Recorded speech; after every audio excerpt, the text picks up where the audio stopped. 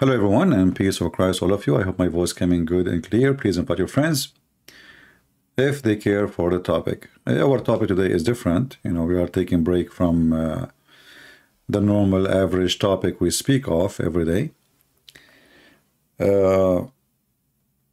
One of you, he spoke to me and he have a problem. And I hope I was able to help this person in his problem. But I noticed that this is something really very common between people. Many people, they suffer from many issues in their life because simply they are unable to observe, to understand people around them. You get into trouble sometimes because you don't understand or you misunderstand.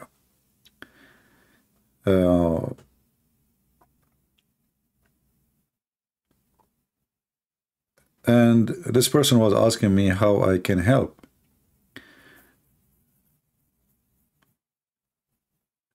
It's very hard to help somebody if you are not next to him,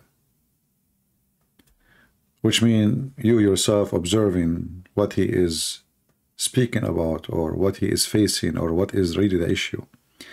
Because sometimes a person, he can describe his problem, but in the same time his description, it might be wrong. He don't mean to make it wrong, but this is the way he see it, not the way it is sometimes. It's like, two people are fighting, like a married man with his wife. If you speak to each one of them is right. But it's impossible that both of them, they are right, supposedly. But because each one of them, he think or she think is right, and they don't come to an agreement, then we will have the problem. So how we understand a person who agree or disagree with us? How we understand a person who we try to come with a conclusion about what he want, what she want.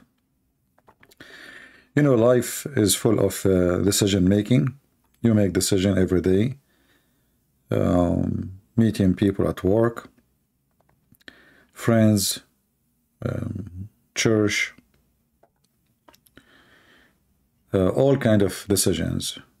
And decisions can be sometimes very wrong, and they can be costly. And later, if you try to fix them, maybe sometimes it's impossible to fix. So when we speak about the mind, understanding the mind, there is many people, they speak about this issue and they start bringing philosophy and, and they make it more complicated. Like if you listen to them, you will get more confused from before. So it's not helping. So, for me, I see that understanding the mind is first a person who understands his own mind before he can understand someone else's mind. So you need to ask yourself, do you even understand who you are? What do you want? What is your target in life? What do you want when you meet friends? What do you want from them when you see them? What is the purpose of your relationship with them? Why you want to get married? Why you want to get divorced? What is in your mind, and how to understand your mind? What people want to do, they wanted to understand others when they don't want to go and deep dive inside their own mind, which can be full of like dark areas. Some people, like many, they try to avoid dark area or dark memory in their brain. Like, let us say you have something wrong happen to you when you were a child. You've been abused or something, or you grow in an abusing family, or you are a person who feel like his parents treated him unjustly. And it can happen. Some parents, they treat a child differently from others.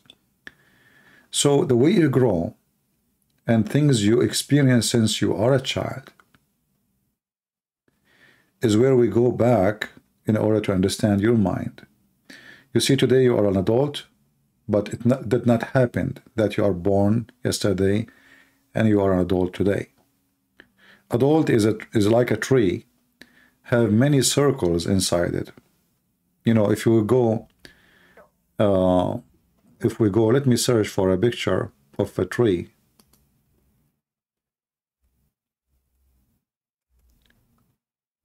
I'm sure you know what what I meant, and I hope my simple English. I'm not skilled. English is not my first language, but I hope I'm able to explain to you. So if we go to find an image of a tree trunk, you will find that there is many circles in the trunk. Let me bring this picture here, or let us take a nice screenshot on it. Maybe that will be better.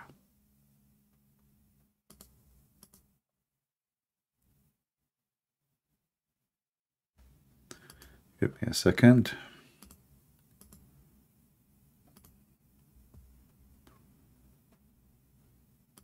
And I'm trying to make things simple, not complicated. And if anything I said make you sad or feel bad, don't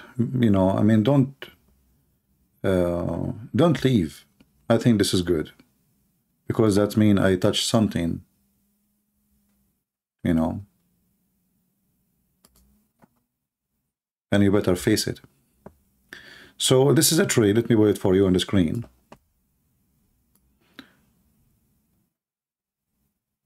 This is a tree trunk. And you will notice that there is an inner circle. There's like hundreds and hundreds of circles. Those circles, they present in a tree aging. But, when we ask people about age, what we are trying really to ask, what exactly? I can ask a person about his age, like today in the comment section, if you saw, assuming that they are teenage, but maybe they are 60, maybe they are 70, maybe they are 50, I don't know. But I assume that they are teenage by the way they think and the way they lay off their answers. So the aging we are talking about is how you grow in experience in life, and how this experience is going to affect you later when you are a growing man or a woman. Inside you, there is many circles like this. And they have colors, and they have wounds, and there's cut, and there's cracks.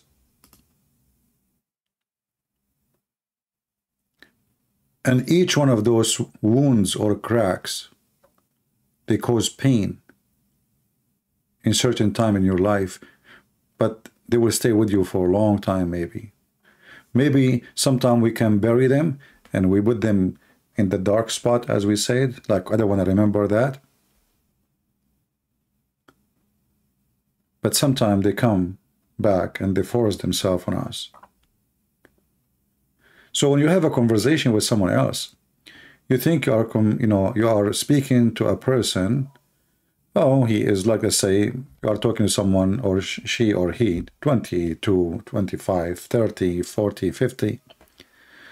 He have an engineering degree. She is a doctor. This person is a pharmacist. This guy is a taxi driver. This guy, he don't have high school. People have different education, and we will go back to that issue later. But there is one spot we forget, that everyone is coming from different childhood. Every one of them, you have totally different experience. It can be painful, it can be joyful, it can be horrible.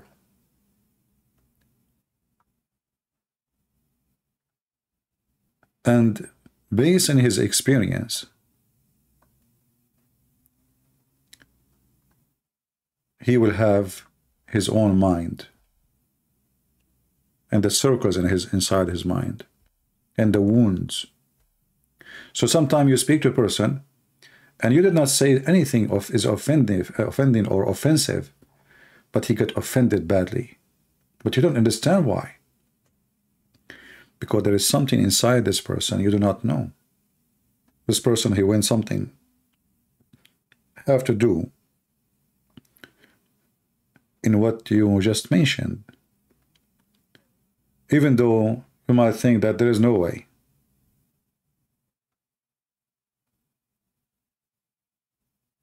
If you notice, sometime I say that we should respect our parents, and right away you will see somebody in the comments says, CP, I have parents, they were horrible to me.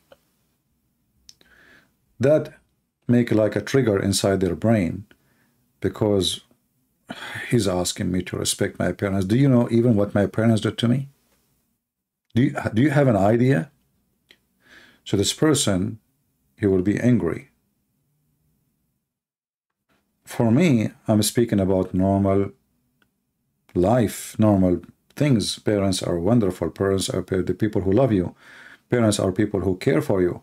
But there is exceptions. There is parents who are criminals, abusive, sick. They don't even deserve to have children. So you might think in your mind that when you speak to a person, you understand him very well, or you understand her very well. Why? Because you know what she study or what he study. You know what their work. You don't know you know their education.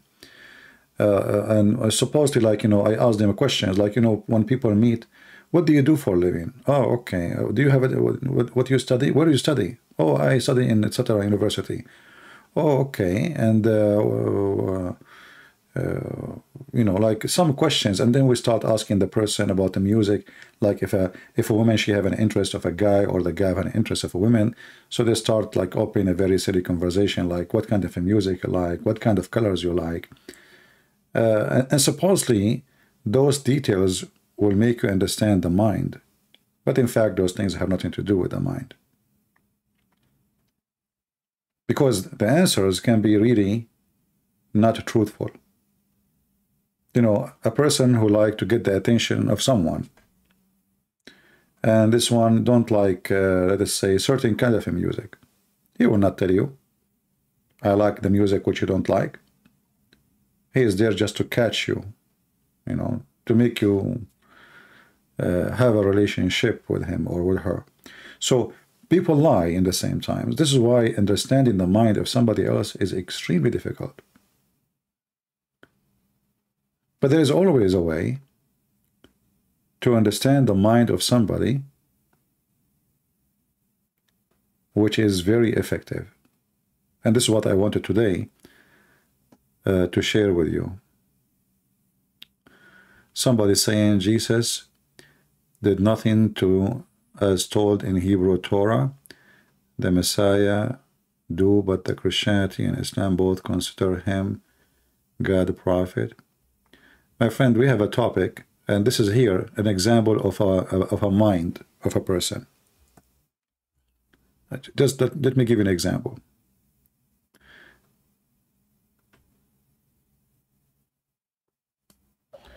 You go to a classroom about chemistry, and then suddenly a person in the class, he asks the teacher a question about ketchup, thinking that ketchup have to do with chemistry. Like, aren't you mixing things together? So there is some people, they have something in their mind and they cannot control themselves. They don't have a break. They have to let it go. And this is what we call it maturity, you know, like how mature I am. I'm not trying to like hurt your feeling, but can you think about what you just posted for a second? Do you see what we are talking? Do you see the topic? Do you see the title? Lord have mercy. Always, there is people don't even listen to you. How you can even communicate with those people if communication never been established? And there's people who don't even want to listen. No problem, my friend. I'm just telling you, like, just before you make a question, and this is a lesson for you, before you throw a stone somewhere, ask yourself a question. Is this a question? Is it in the right place and the right time? If it's not, then don't do it. Because you can do the same in a social life you have with your family, with your wife, children's, and you will not look good. So how we understand the mind of somebody when this mind of a human being is very complicated, and sometimes even we have difficulty to understand our mind.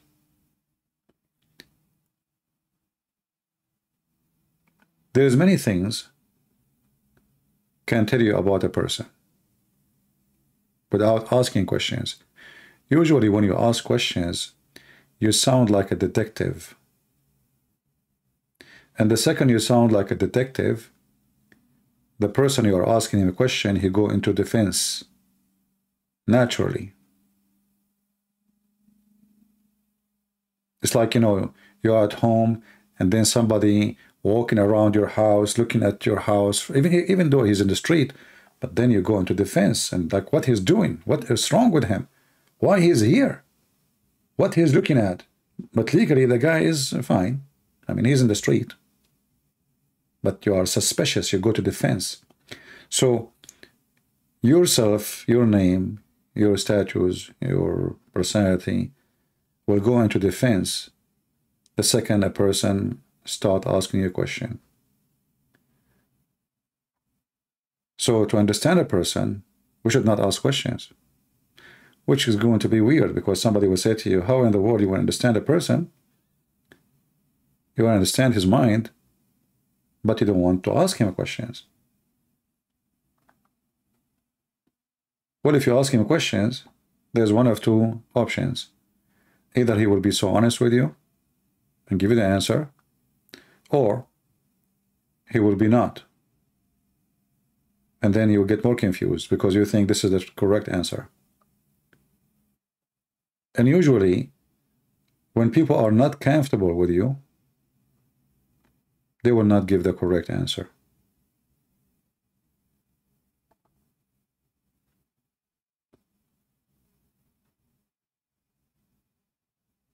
So how we can find out what is the correct answer and what is the wrong answer? Human being by nature, when he's relaxed, when he trusts, when he feels comfortable, he open himself. He loses some of his security. He loses the locks of some doors. As long as he think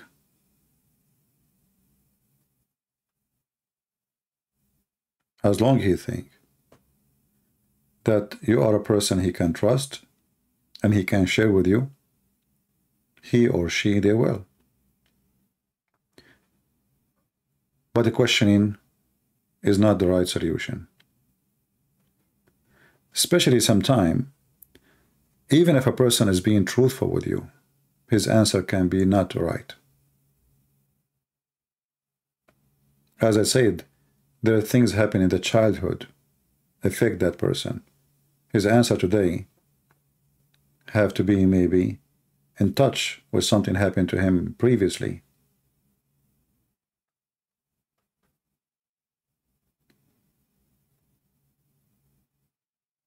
So you don't want to investigate a person.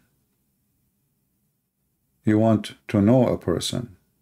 And in order to know the person, you have to establish trust. Comfort zone. You know, when a person, he have, let us say, some kind of depression, or I don't want to use the word mental issue because a lot of people have mental issues. Mental issue is something normal, actually.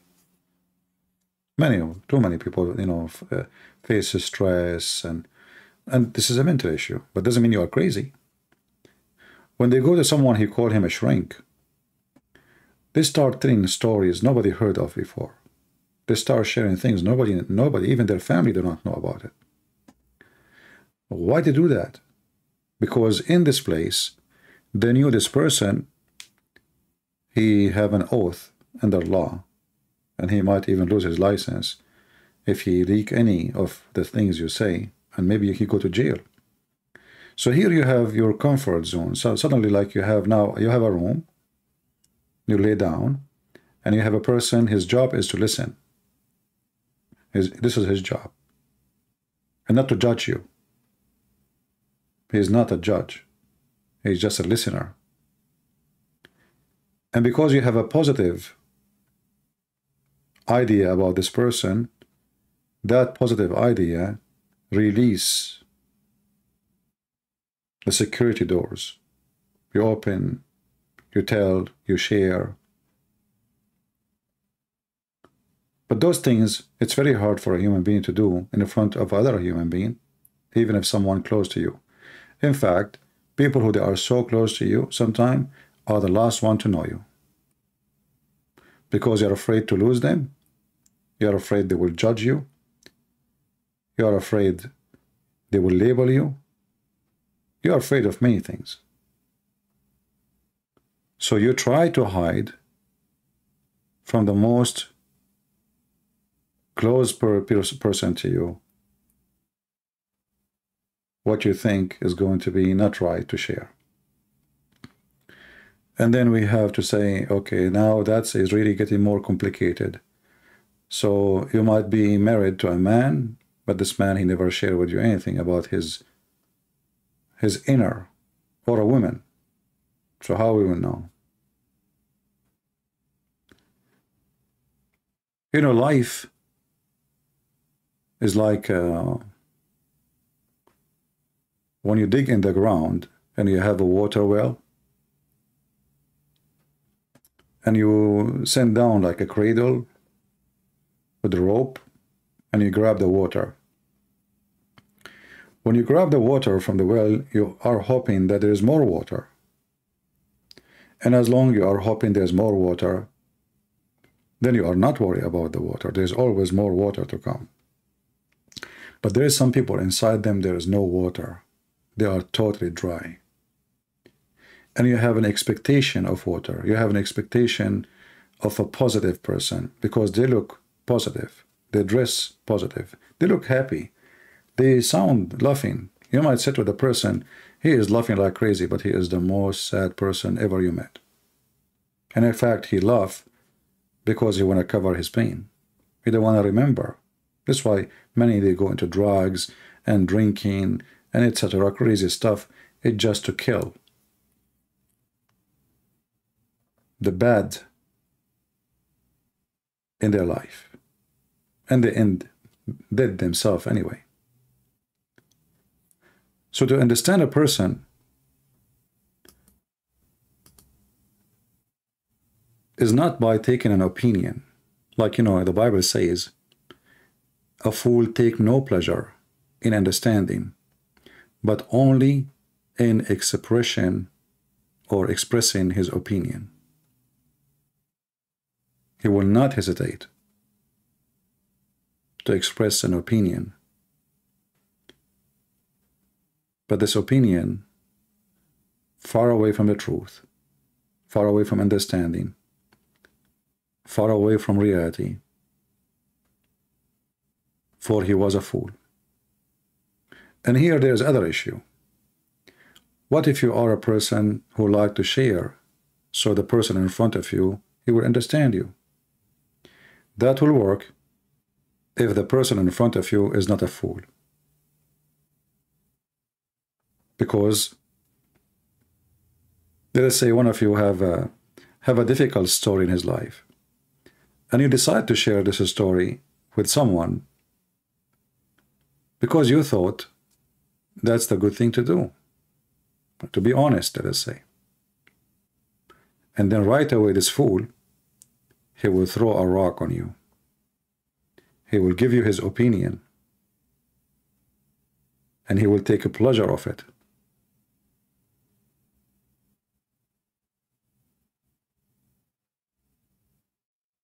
But in the bad way, in the negative way. He is not enjoying it as helping you. he is enjoying it as judging you, cursing you, calling you names.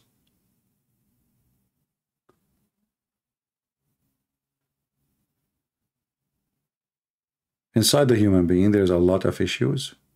There's anger. There's knowledge. There's faith. There is disbelief. There is endless things. There's temptation. There's desire to be rich, desire to be loved, desire to be with somebody. Always there is something missing in your life, and that makes you feel sad. And you think always that you are the only one who is suffering from this issue. You think that everybody around you is lucky. You look around, you look, oh, this guy is happy, this guy, etc. This guy, but this is your assumption, this is your opinion, but reality can be totally different. When a wise man, he unfold his words, he give light. When a foolish man unfold his words, he can bring destruction. So the order, to understand a person, I need to come to a conclusion first. Is he or she a wise person? If not, especially if if the person is not like a must to deal with, like he's not just a family member. If it's a family member, what you can do? I mean, that's it. It's too late. You have to deal with it, and then when you deal with it, you have like to bend things. Like this frame doesn't fit in this window, so we have to bend it and make it fit. But if a person is not part of your life, always examine the wisdom. Associating with the foolish ones will never take you anywhere. You cannot understand their mind because they don't have any. It hurt them even to think. The word mind does not even exist there. So if I want to understand the mind of somebody, the first question I will ask, do he even have a mind? Or he is just like a duck, say walk, walk, with no meaning. Conversation with this person is useless. No wisdom. No heart of wisdom.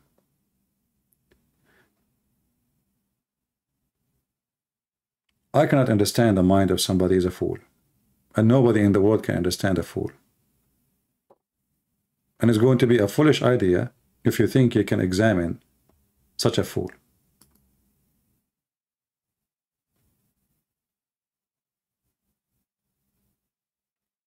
Like sometimes you ask yourself, why this foolish person said such a foolish thing?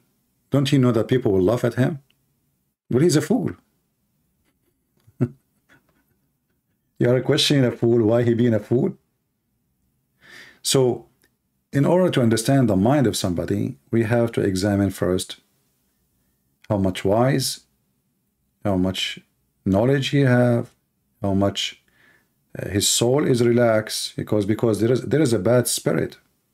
There's people, they have a really bad spirit. When you go, I met many kind of people. Like once I was in the train, and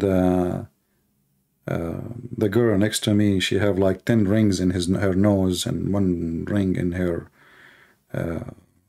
ear, and then she have a chain coming from her ear to her nose.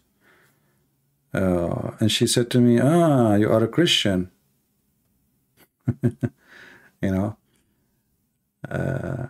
I said, yeah. Are you okay with that? She said, not really. Not really. I said, and I'm very relaxed, I said, glad to know. She got more upset, But I'm not going to argue with such a fool, But I said to myself, let me see, maybe I can help this person. Maybe there's a hope. Maybe there's a light somewhere. I'm not going to give up. So she said, the Christians, they are not good people. I said, exactly. That's why I chose to be a Christian. She said, you choose to be bad. I said, exactly. I like to be bad. Is that a problem for you? She said, yeah. I said, well, what do you believe then? She said, I believe that everybody have the freedom to choose whatever he like. I said, well, I choose to be bad. Look like you don't believe in what you believe.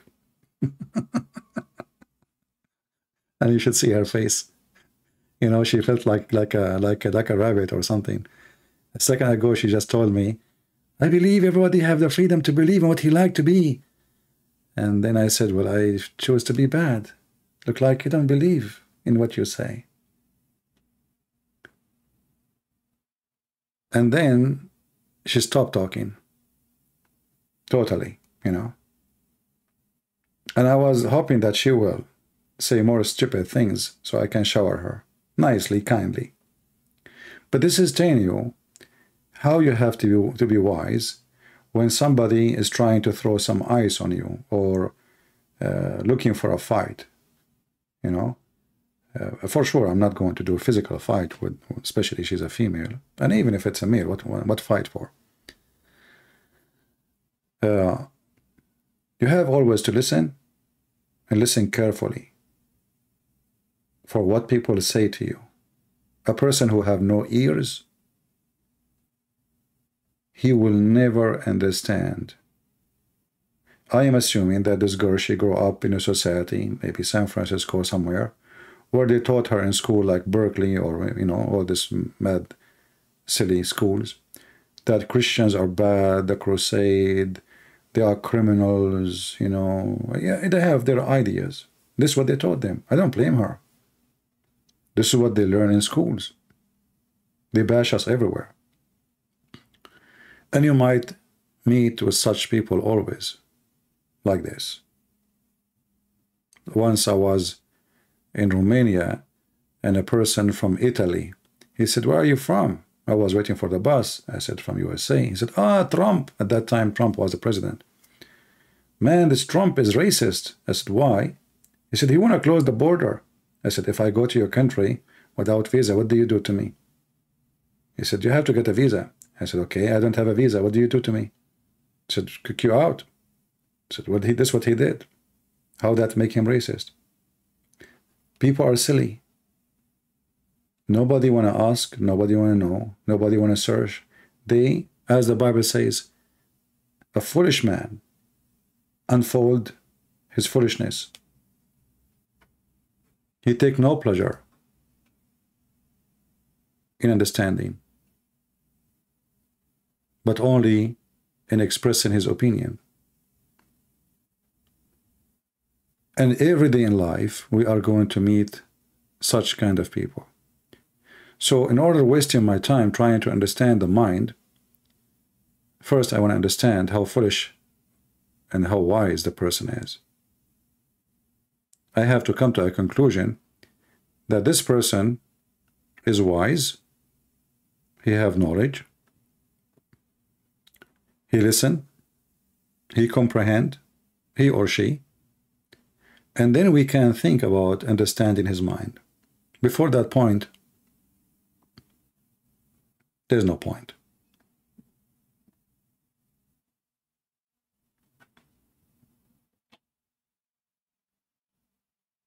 Always in life,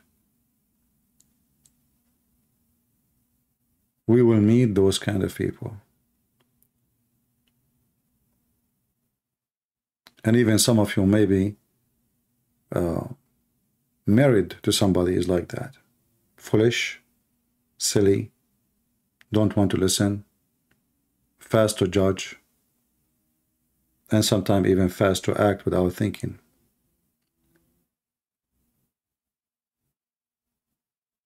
So we have to think about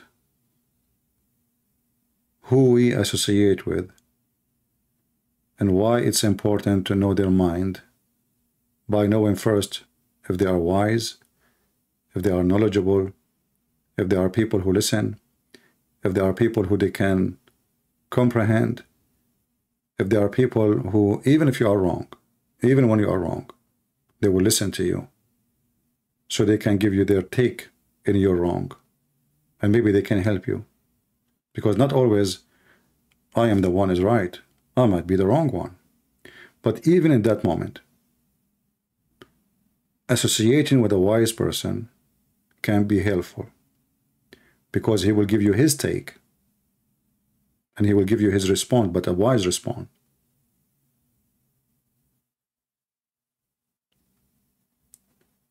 Sometimes a person who is educated, smart, he might give you a wrong response. That's fine, but still is going to be smart response. Smart on the value of discussion, and the value of exchanging knowledge. And this is what will happen to you. You will find a dead end. If you associate with a person, he cannot listen to you, and you cannot listen to her or to him. And there's no communication, maybe because each one of you is coming from different galaxy, which means if one is so smart, one is so foolish, or one is so educated, and the other one is so uneducated.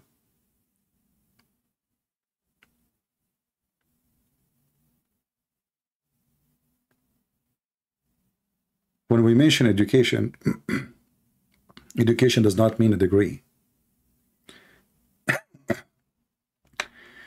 Many people think that education, if somebody is an engineer or a doctor or a degree, you go to school, university. And for sure, going to school will change you. But education is how much knowledge you earn from your own study. Because in school, they teach you only what is in contact of the subject. Like an engineer, they don't teach you how to be social. They teach you how to build a bridge or a dam or a building. A doctor, they teach you how to work as a doctor. So education have nothing to do with degrees. Degrees can increase your education, especially in the first few years of your life, because they give you many subjects. But some countries, even their education is very silly, like what I noticed in USA. They are even giving wrong education to children. So education and degree, wrongly, many people think they are connected. The truth is, education is about how much you read, and how much you comprehend, and how much you understand, and how much is useful.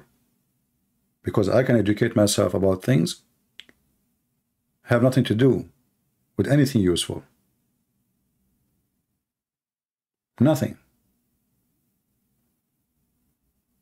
So if I spend my time reading books, and those books can be useful in my social life, in my family life, learning from other experience, even sometimes the books, they can be wrong. They can be wrong. Still reading them can be useful, because now you understand the wrong and you laugh at it. So we read the book of a foolish writer, a wise writer, and then we have to be the judge in what we take and what we throw away.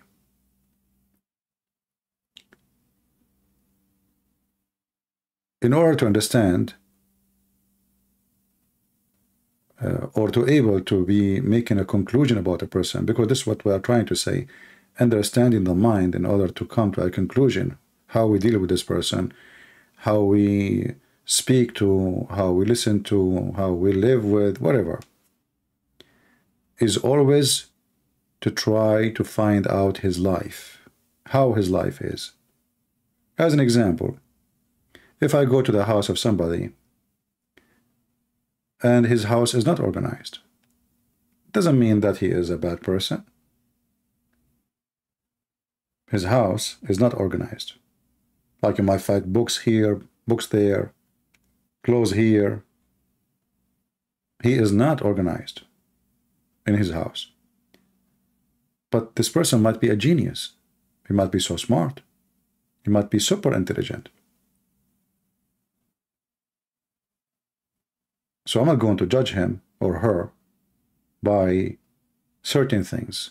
I'm going to judge them by the knowledge they have, how smart their answers, how helpful they are to others, how good they are with their family, how they treat others. To understand the mind is not about asking questions. It's about studying the lifeline. Isn't it the Bible says, isn't the Lord said, from their fruits you shall know them? There's appearance fruits and there's hiding fruits. There's many people who do good things, but they never speak of it. You do not know what they did. It's hidden. Try to find out their fruits. The known, and most important, the unknown.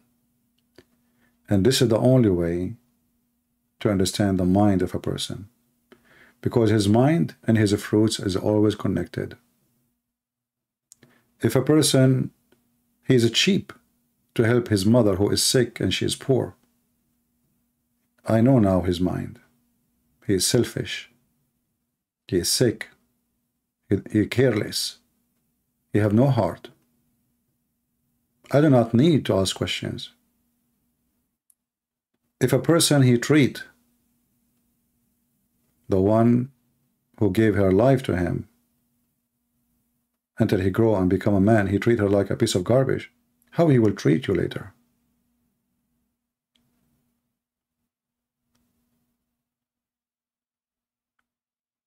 You can understand the mind of a person without asking questions.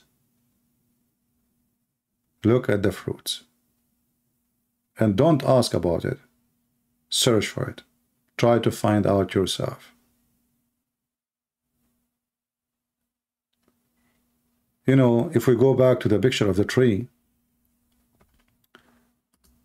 this tree which has a lot of cracks and dark spot, white spots, all kind of history. The history is written there.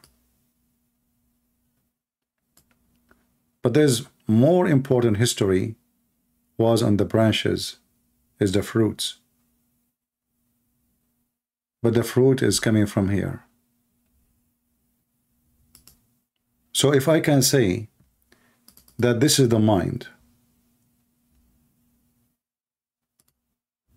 this is your mind or my mind, located here.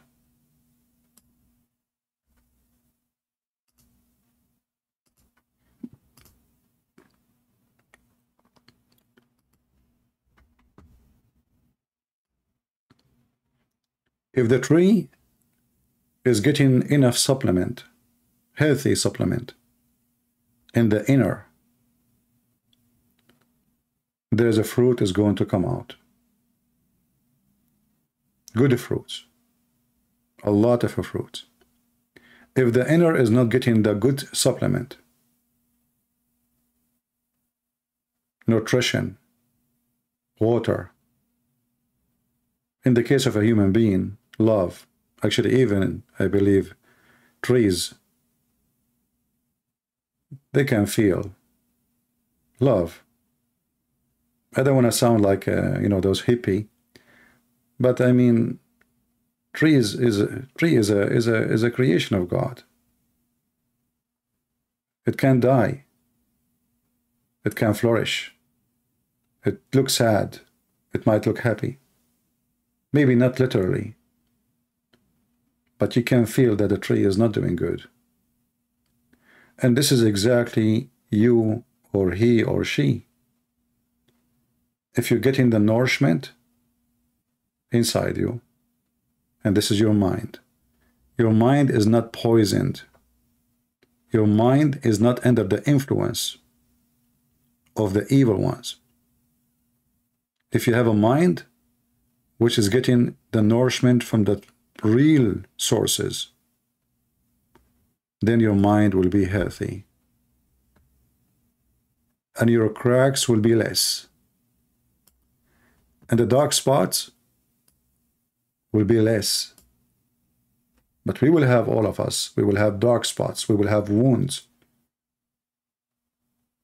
We will have pain. And actually, pain is one of the reasons you enjoy happiness. Why? Because you will not know what happiness is unless you get to be sad one day. You do not know the difference. I do not know the difference between sugar and salt unless I taste both. I do not know the difference between darkness and light unless I see both. If I'm blind, well, both are the same. It's just a word for me. I don't see the darkness because I cannot see. Even you might say to me, well, he's blind, he's in darkness. No, he never saw the darkness. He never saw the light.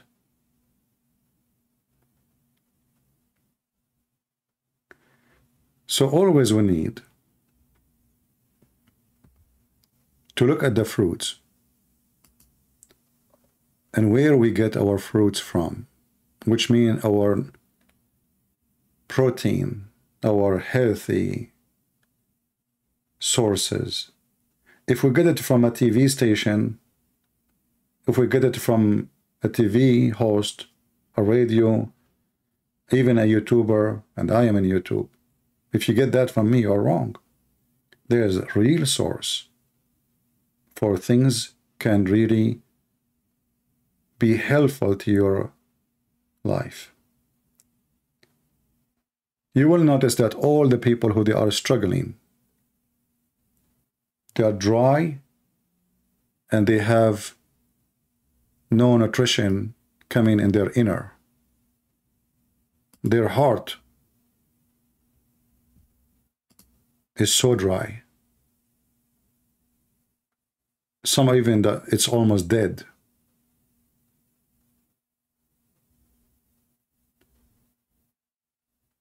Some they decide even to cause their heart to die. So your heart is here.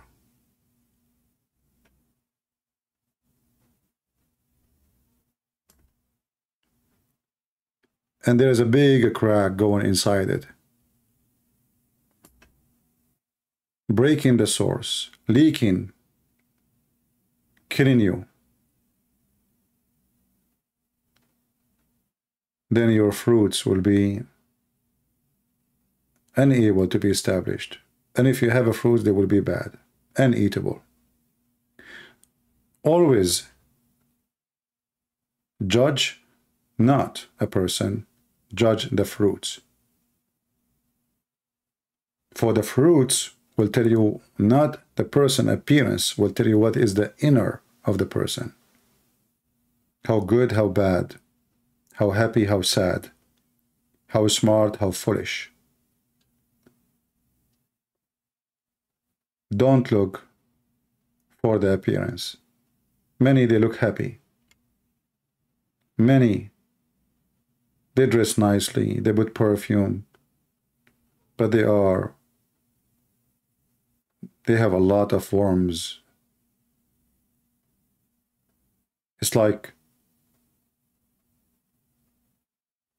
the termite eating the wood from inside. And outside it look fine, but the second you try to push it or touch it, your finger will go through the wood. Because those termites, they focus in the inner. They eat from inside, not from outside. You, when you try to judge or to try to find and understand the mind of person, you try to do the opposite of the termite. You try to focus in the outside. And the inner, you might say it's impossible to go there. I say it's so easy. This is why the Bible is our guide, and this is why the Lord, the Messiah, is the wise manual we should use in our life to understand each other. Evil is true, it exists. And the only way to understand it is to look at the fruits. Somebody saying, but what if the tree is always sick and doesn't heal, and the fruit are no good? They will never change.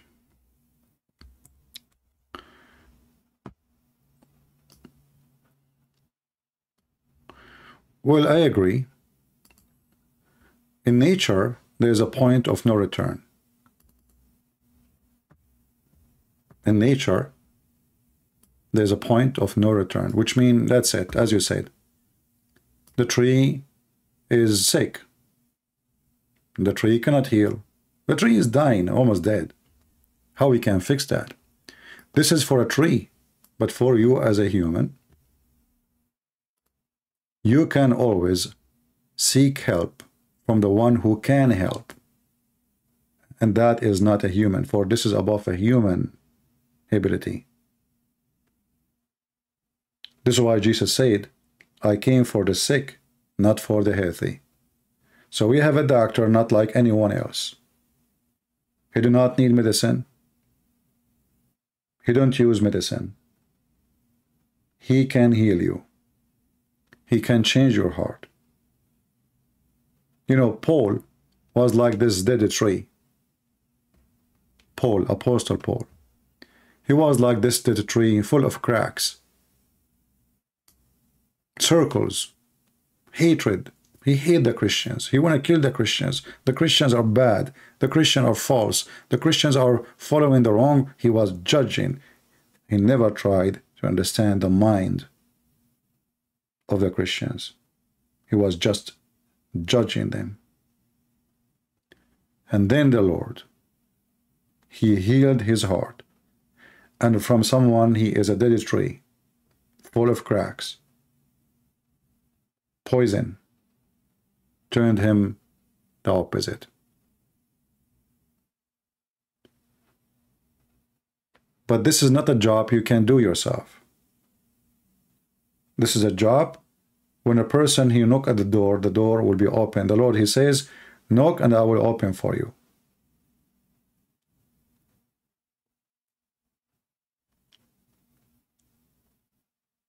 Always do your best as a human being, but don't depend on you as a human being to do things.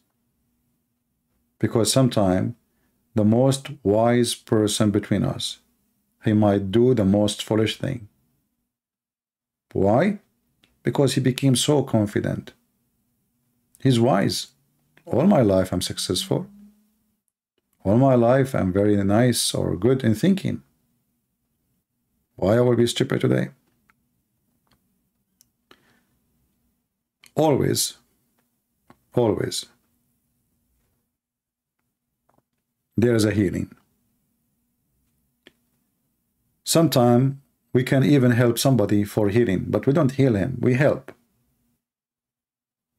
When we see somebody, he have problem, I receive tons of emails and etc. And I deal with people every day. Sometimes people, they are angry from me. Like today, there's a person, he's upset from me because I said Alexander the Great, he was a bisexual. He wants me to make a video saying, no, don't say that.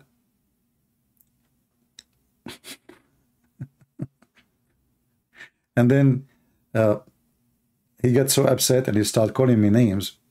I always, answer people. I said, listen, when you ask me in the, and, I mean, the argument is very funny. And then he threatened me, or he not threatened me. He said, I even support you in Patreon. And I am trying to understand the mind of this person, why he is so angry. I mean, who is Alexander the Great for you? Is your dad, your uncle, your son? What's exactly the pain? And then when he mentioned that he is even supporting me in Patreon, I said, I don't look at people how, like, what they donate. This guy, he made a drama, like there's 2 lines about his donation. I even support you in Patreon, in YouTube, etc. I went to Patreon and I found that his lifetime support was $2. And then I said to myself, what is in his mind? what his expectation from me. He think because he gave me $2 donation, I will go and make a YouTube to change what I said. I'm not a historian, but I did read about it. It might be true. It might be wrong. But why you are so upset? Something hit the nerve. Something hurt inside him.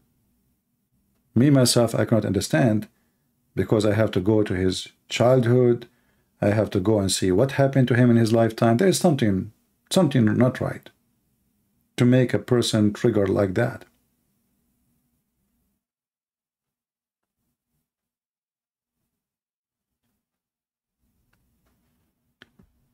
How you explain the Trinity for those who don't understand it? Well, let us finish here. I mean, how you can explain the Trinity for someone who don't understand it if you don't understand it? Which mean, why you don't understand it? Because you decide not to understand. Trinity is God is one. Can God become three in the same time he is one? If you say he cannot, that means he's not God. So as you see, those people, they decide not to understand it. The second we say God, even though you take me away from my topic, but it's okay. The second we say God. What God mean? God mean he is almighty. He can do as he wish. He can be as he wish.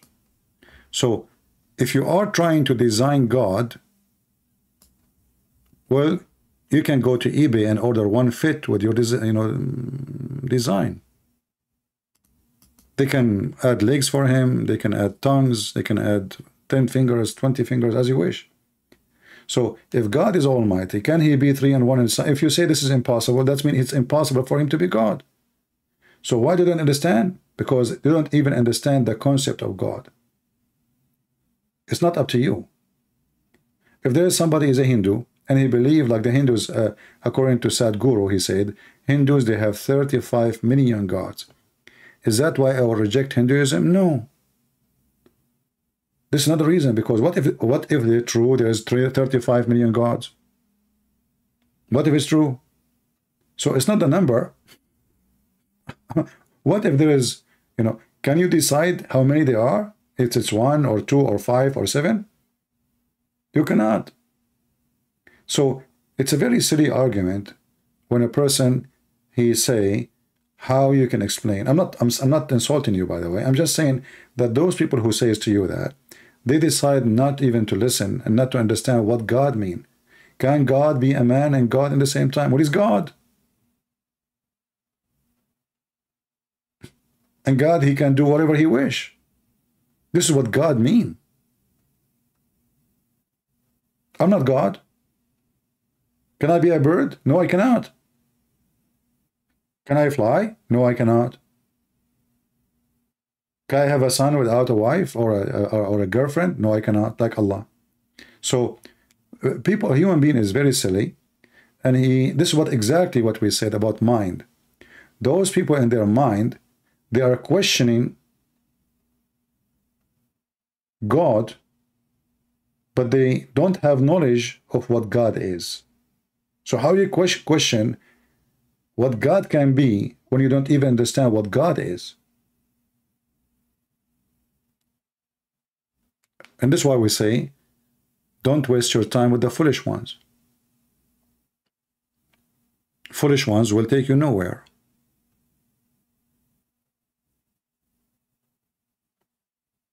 Do you understand me?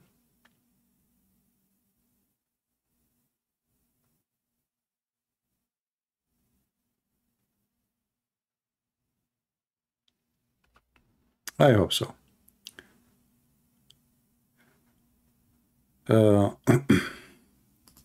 Anyone have a question about the topic?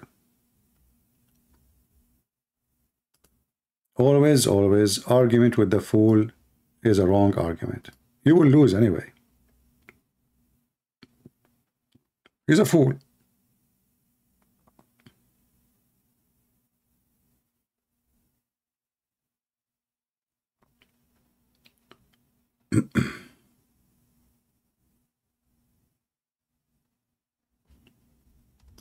Anyone have a question?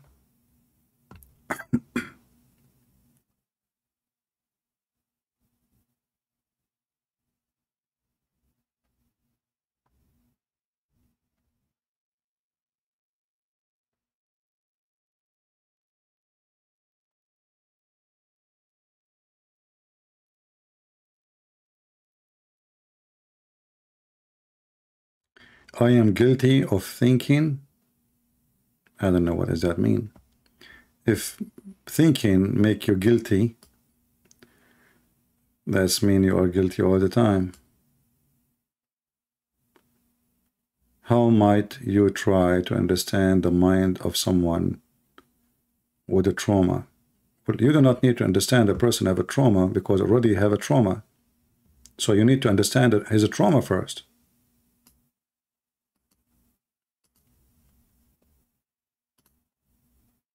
I mean, if you are saying he have a trauma, this person have a trauma. So now we know that this person, he is suffering from a problem. So we need to understand the problem first, which you call trauma, before we look for his mind. This is what we said from the beginning. We have to go to the dark spots in your childhood. You know, when we grow, we don't grow into a second like your mom, she gave birth to you, and then later, you know, the second day you are, in the morning, you are 30 years old. So all those circles is inside you, and there's cracks and there's wounds. So if a person is so clear he have such a thing, then this person, he need help to understand what causing this. Like what happened to him when he was a child or youth or something.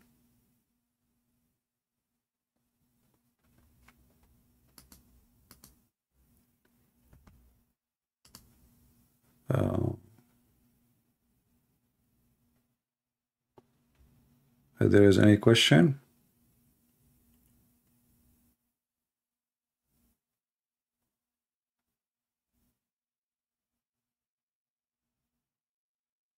Please stay with us on the topic,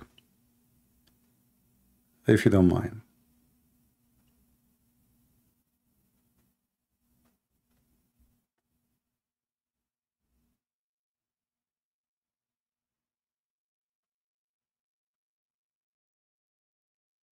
We don't want to talk about Quran now, please. We have a topic. If you have a question about the topic, feel free. As you see, our title have nothing to do with Islam today. We want to stay clean.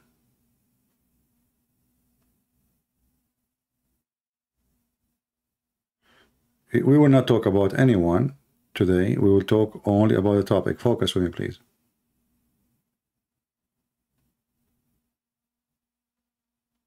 I don't know. People asking me what the topic. Don't you see the title? Like you were walking in the street and then you fall into the sewage. You do not know where you are now. And then you end here.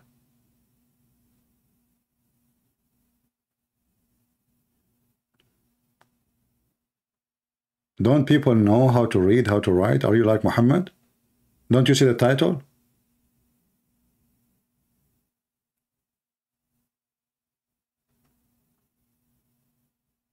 It's like going to a restaurant, says hamburger restaurant, Burger King, and you say to them, what is the meal for today? Well, it says Burger King, the name of the restaurant, Burger King.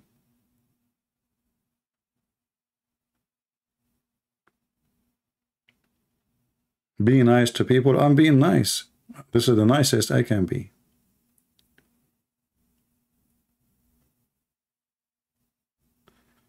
What do you think of a Christian Islam? There is no such a thing. Yeah, this is just the foolishness of a human being, the fraud. As we said, from their fruit you shall know them. Why around people around me always thinks I'm stupid? I don't understand. Ginny, I don't know. I mean, why you are saying that. But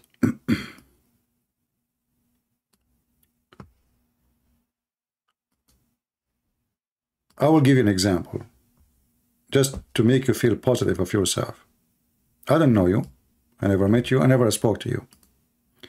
However, how many times a day you people hear Muslims saying Christian Prince is a liar? How many times a day? I mean, all Muslim videos saying the same thing, right? But it doesn't mean I am. There are people around me. So it's not people who describe you. The question is how you describe yourself. Do you think you are stupid? Do you agree with them? Did you do stupid things? People, they can say as they wish.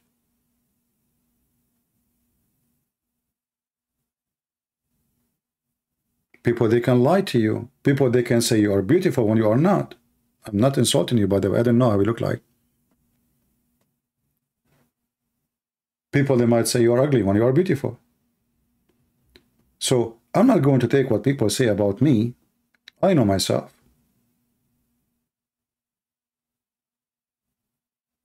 I know my fruits. There's many people, they are angry from me, maybe jealous from me. They try to frame me. They try to make gossip about me. Shall I care?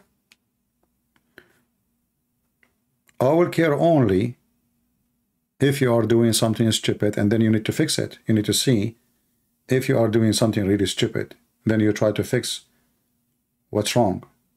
Otherwise, the rest is not important. All right? Any other question?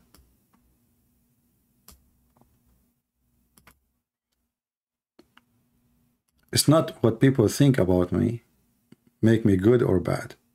It's my fruits. My what? My fruits.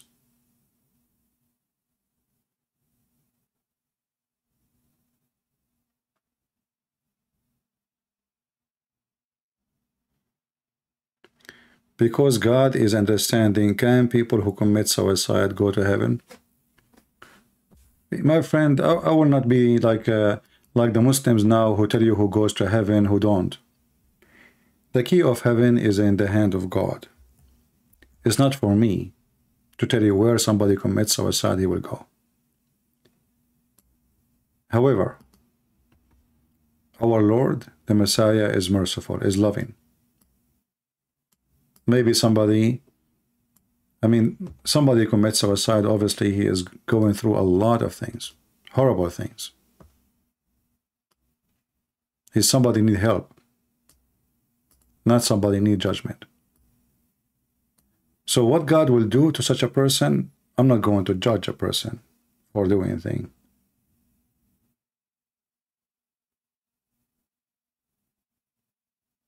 I believe it's a crazy act, right? But I cannot really judge the person. I do not know what made him or her do that. I say, and I advise people not to play God. It's not a Christian who can tell you, a Christian man or a woman can tell you who goes to heaven, who don't. That is the Lord's decision. However, I believe it's a bigger crime. It's against God to kill yourself. So you are committing a crime, big one. Why? Because this is not your life. It's not given to you to put a knife in yourself. You have no right to do that. He gave you a body. He gave you a soul. You give it back when time is up. It's not you who take it. So you are committing a crime, but you're expecting mercy. If you ask me, if I am the judge, I will say, well, you kill yourself. You don't want to live, don't you? Why you want to go to heaven? You were not a believer. You were not faithful. You did not look at me. You did not ask for hope from me. And you decide to kill yourself. Well, you are in your own. If I am the judge, I will say so. But as we know, the Lord is merciful. Maybe he will let them go to heaven. But I say it's a bigger crime against God.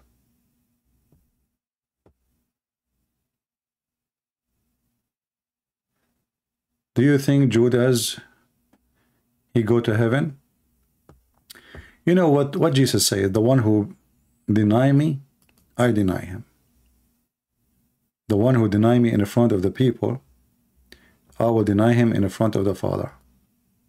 So Judas, he denied Jesus, and not only that, he sold Jesus. You might say he repent. He repent, right? But the crime is so big. However, as I said, our Lord is a very special person. He's very loving. I remember what he said in the cross, and maybe you remember with me. Anyone can remind me what he said to the Jews? He said, "Forgive them, Father. They do not know what they are doing." Is that correct? Forgive them, Father. They do not know what they are doing. Even though the Jews, they were screaming, his blood is in our hands and our children's hands. Look how rude they are. Not only our hands, they want to take it to their children's. So the Messiah is a very special person. So if you ask me, I say Judas don't deserve to go to heaven, even though he repented, even though he felt so bad, even though he did what he did after what he did. You know, there's things you cannot fix.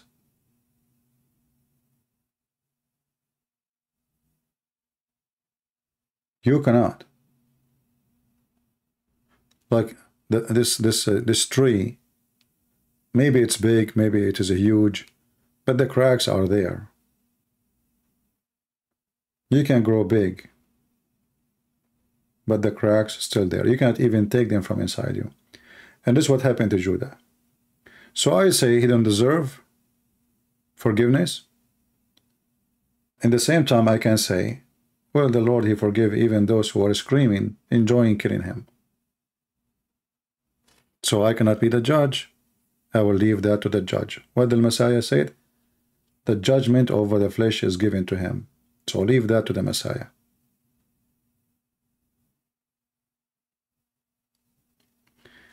Is it okay to do piercing, tattooing?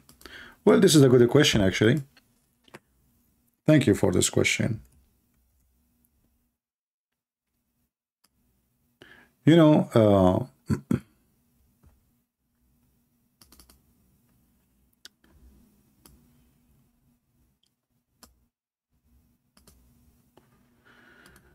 the first question I ask always, if I want to do something to my body, why I want to do it? Why I want to do it? So as long as you are interested in this topic, Mr. No Stress, I'm not sure if I'm saying your name correct. Why you want to do tattoo? What is exactly is missing in your body you're trying to fix? Can you give me the answer, please?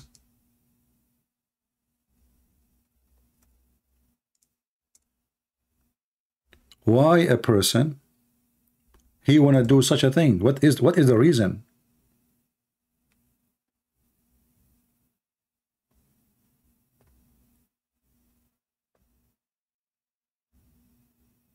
The only reason I see a person he want to do a tattoo, I don't know how many of you have a tattoo, and you might now feel insulted. Do you want me guys to say the answer? You know me. I'm not a person who makes sugar coating. I don't sugarcoat. So if you want my answer, and you are a person who have a tattoo, leave. Because you will be offended. I believe, and this is my opinion, this is not only against God, there's many verses in the Bible against it. It is a sign of foolishness, emptiness, in your heart and your brain. Evil spirit swimming inside you. You are confused what to do.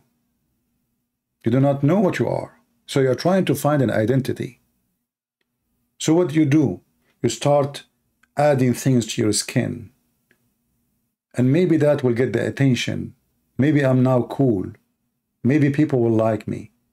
Maybe I will look intimidating, maybe.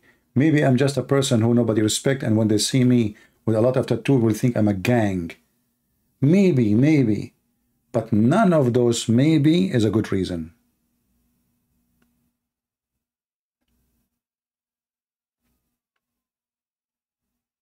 None of those maybes is a good reason. All of them, they are bad reasons. Even if you want to have a tattoo of a cross on your hand, why you want to do that? Give me a reason. Did Jesus do tattoo? Did the disciple have tattoo? This is a pagan act.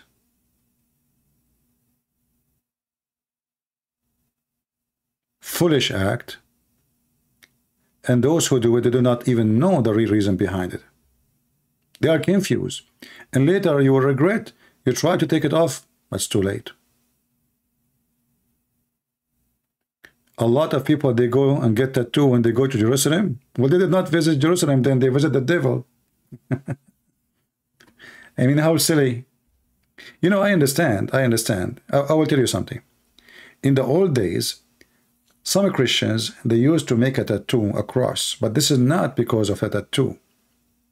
So if their child is stolen from them one day, because the Muslims, they used to kidnap their children, the child, he will knew that he is from a Christian family. Do you understand? They are not seeking tattoo.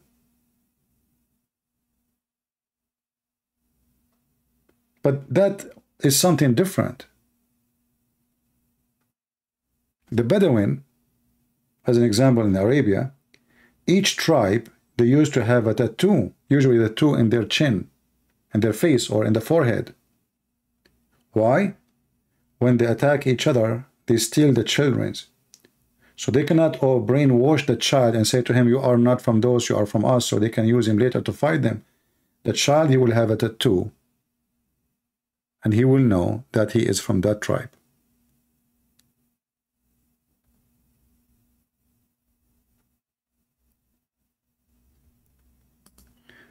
Al-Hayat, Indonesia. The Muslims, they say Revelation 19:16, Jesus has a tattoo. Well, the Muslims, they can understand the book of Revelation, but they cannot understand their revelation. And as long as they accept the book of Revelation, then they have to accept the one who sent it. And that means they accept that Jesus is God. Am I going to take what a Muslim say about the book of Revelation? I will laugh at them. I mean, look who is talking. The one who believed that camel urine is better than wine is going to explain to me the book of Revelation.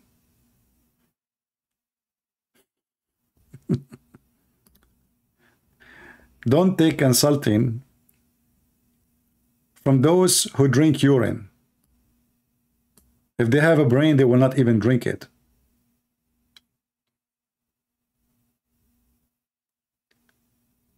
Any question?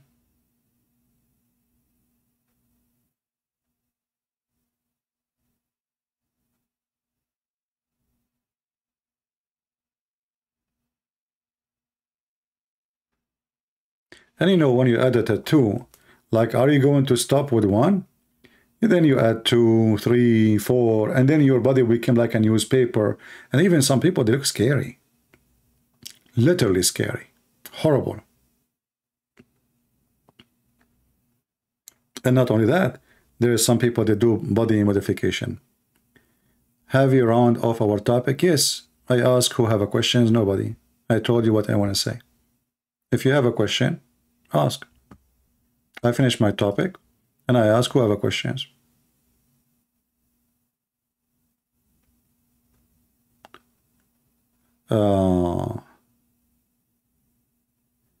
Do you think we can know somebody if we know their hobbies?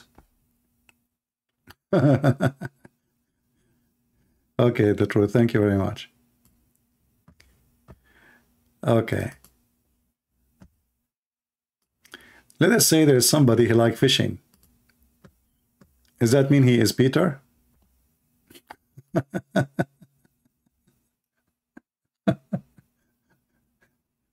You know, do you think that we can get to know someone if we know their hobbies and the way that they dress apart from their fruits? Don't you know that the wolves dress as a sheep? You never heard that in the Bible? Don't you know that a priest, he can be evil like the devil? What a dress have to do with this, and what hobby have to do with knowing? Especially if it's something not like normal, average hobby. Those are the last things will make you know a person.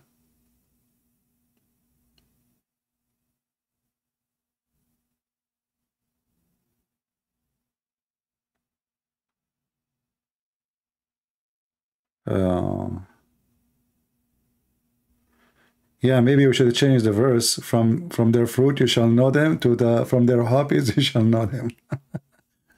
No, my friend, this is the last thing to know a person. I mean, unless it is like something a bad hobby, you know, like something weird, you know, like express something wrong in the person, in the behavior. Then I can say maybe, but usually hobby is something everybody do. I mean, like football, basketball, fishing, hunting, etc. I am Aramaic. As a Christian, we are proud of you. No, my friend, don't be proud of me. I'm nobody. They have only one person you can be proud of. That is our Lord the Messiah.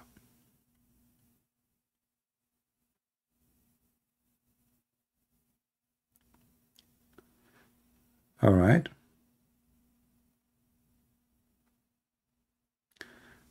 Pray for my father. He is suffering from stroke and is still in the coma. Well, my friend, I'm so you know sad for your father. That sad for this news. For sure, it's not a pleasant news. But you need always to be careful that we are born. I hope that will not happen. We are born to what? Anyone knows? Do you know when the Messiah there's a funeral was going through? And I'm not saying your father would die, but it might happen. What the Lord he said, let the dead bury the dead. The dead here is the one who is dead in the spirit. The one is not following Jesus. So the most important question is your dad a believer? If he is, he will never be dead. Jesus said, whoever believes in me and I will live. So we pray to the Lord, give your prayer to the Lord, have your hope on him. And the most important is, I hope that your father is a true believer in Christ, for always then he will live. Don't face your problems alone. Christ is always there for you.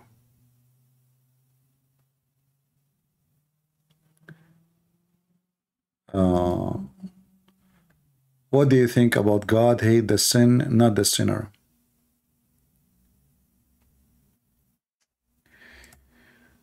You know, there is a phrase. They need like a surgery.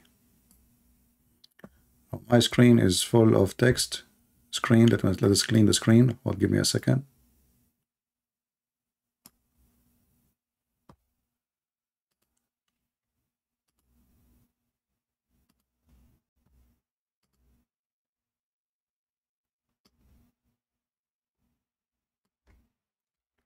So our friend here is saying,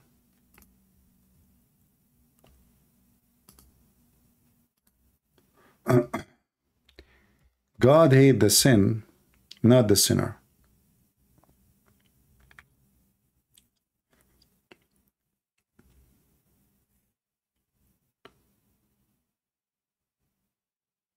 You see, I can take something out of context and I make a story of it. But if I understand the context carefully, I will agree for a degree.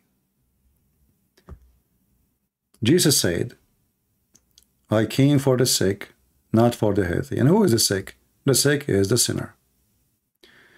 And the Bible says, for God he loved the world, he sent his only begotten Son.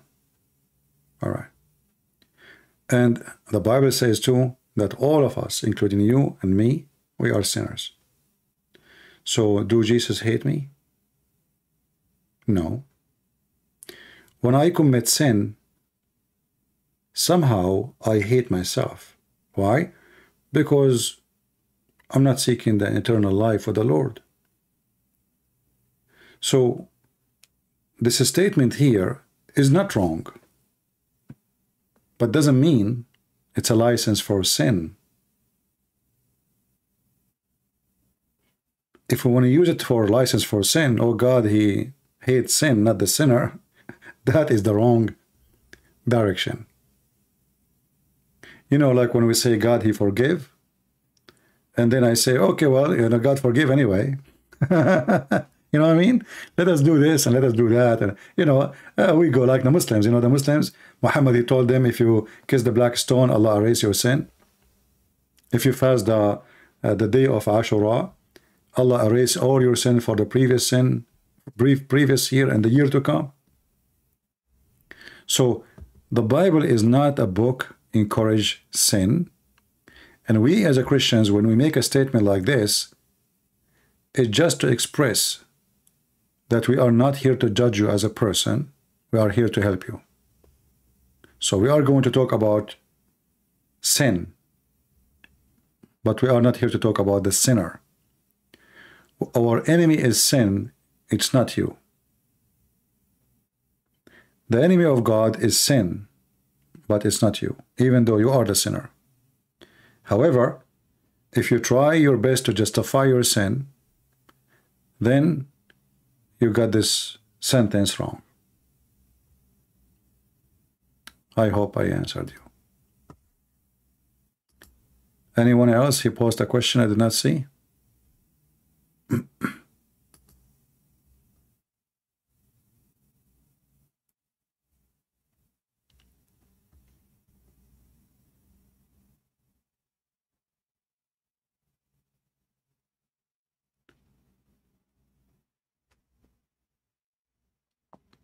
I see some people making comment about this guy, Andrew Tate. I mean, why he's so important? This guy is a pimp.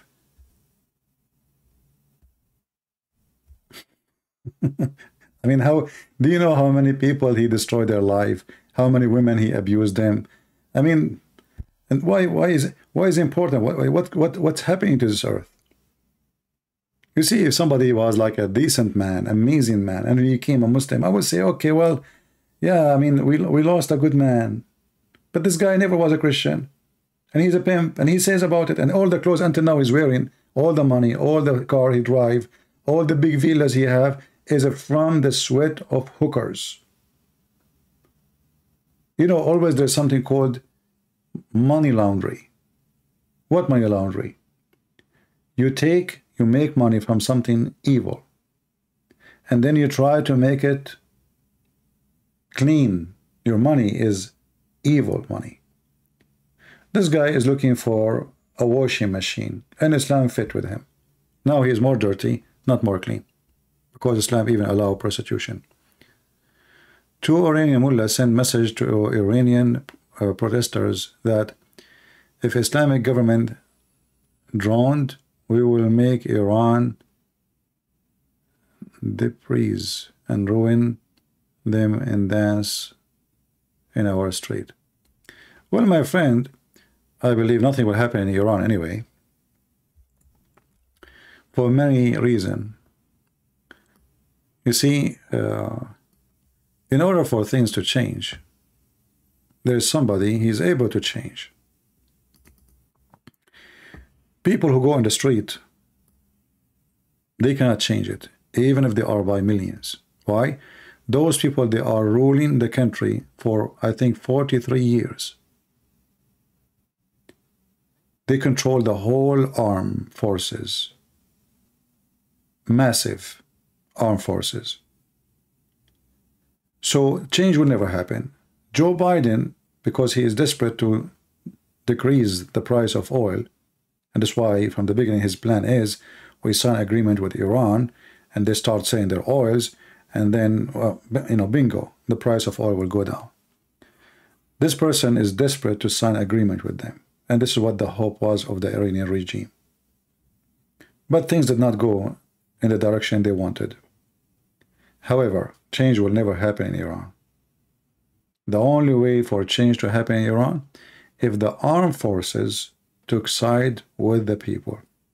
And I see that somehow is impossible, because the armed forces of Iran, the army is not really armed forces in Iran. Army is just nothing. They don't have power. The armed forces is the guards, the Revolutionary Guard. Those are the one who have the heavy-duty arms. And as long those people are there, nothing will change. So don't waste your time.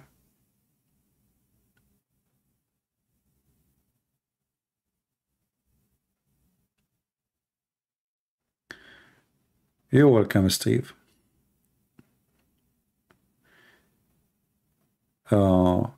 Why would you punish for sin in a fiery torment or purgatory, a false doctrine, if your sin are paid for by death? I don't know what Maria is trying to say. When we say your sin is paid by, paid for by Jesus, the forgiveness, it doesn't mean that you can go and live like a goat and enjoy sin. That is not what the Bible says. And this is what I always warn Christians when they say things. You are giving wrong idea, and the foolish ones, they will grab the wrong ideas. So here we have saying, well, why would you be punished for sin if Jesus paid for your sin? You say, no, you will pay for your sin. Jesus, when we say Jesus, he paid for your sin, that if you repent and ask Jesus for forgiveness from your heart, and you don't do it again, and again, and again. When we say that Jesus, he paid for our sin, doesn't mean we have a license for sin. Jesus said, not everyone say to me, Lord, Lord, which means God, God. He will enter the kingdom of my Father, but the one who do his will. So Jesus make it clear that you have no license for sin.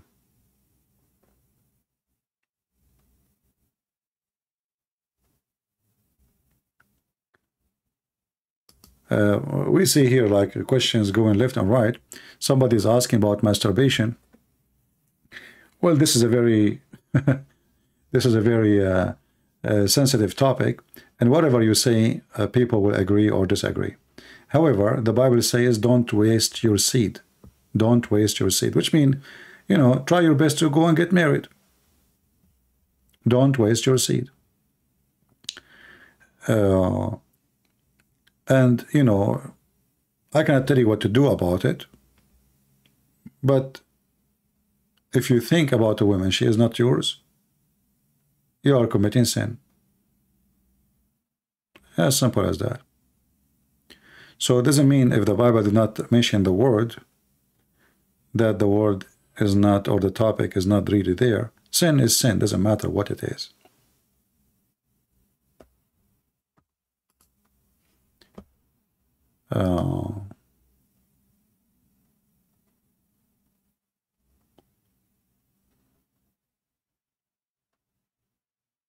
Any other question?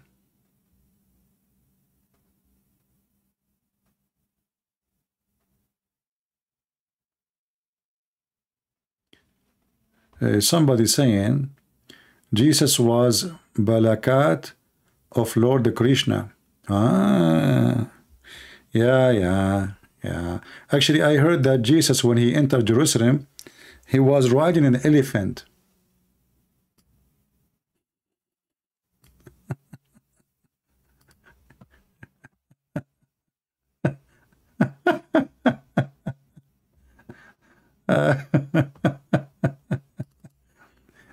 You know, when we say some people, they suffer from mental illness and they have a pain, and their pain is Jesus here. They hate Jesus. I mean, what Jesus? So Jesus now, he is Bahakat of Lord Krishna. Really? I heard that Jesus, he used to have like a red dot in his forehead too. And not only that, there's a cow next to him. Not only that, I heard that he was born in a cradle. Man.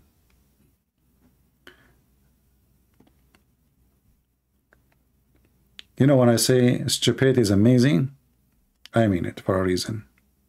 And I hope you know what I'm saying. Stupidity is amazing. Prove me wrong.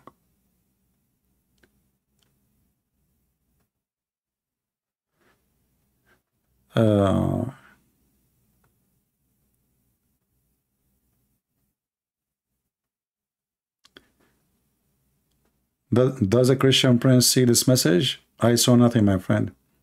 You know, you remind me of somebody. He went to his friend, and he told him, I want to tell you something, but please promise me you will not tell anyone. I said, sure. He said, you promise? He said, what, why you are making it so serious? He said, because it's serious. What I will tell you, I want you to promise me that you don't tell anyone. The other guy said to him, I promise you, whatever you say to me, as if I heard nothing. The first guy was so happy. So he said to him, can I borrow from you $10,000? The other guy, he said to him, as I said, I heard nothing. Lord have mercy.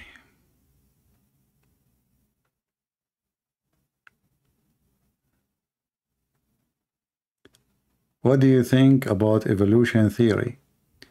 Well, it's a theory. Everybody have his own theory. I have a friend, he thinks that his mother-in-law, she was a monkey. And why? Because she is jumping all over the place, according to him. Theory. I mean, they call it theory, so what? Why I have to have a point of it when it's a theory? People, they say silly stuff, you know. When somebody want to come to me, he says he used to be a cell and he became etc. and etc. Okay. Don't waste your time with those people.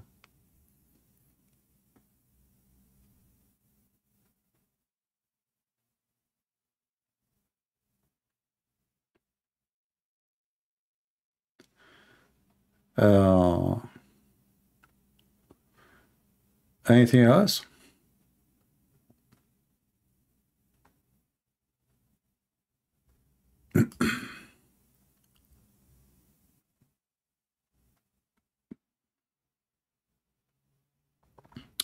Any dictionary in Aramaic will give you a definition as are mean foolish. Actually, I learned this from somebody. He is a scientist in the Aramaic language, in the ancient Aramaic language. And he mentioned many things in the Quran, actually, not only this. But for me, myself, I'm not a person who speaks the ancient Aramaic language. You see, there's Aramaic language, which is very ancient, and there's a modern, I think there's two modern Aramaic language, and there's a very, very ancient. So he is like I say, a scholar, big deal. Christian Prince, لماذا ليس هناك تركيز إعلامي خاصة في العالم العربي على الثروة الموجودة الثورة في إيران؟ هل تتعلق بالحجاب؟ Our friend here is asking in Arabic why there's nobody is focusing in the Arab countries about the revolution happening in Iran. Is that because the revolution because of a hijab?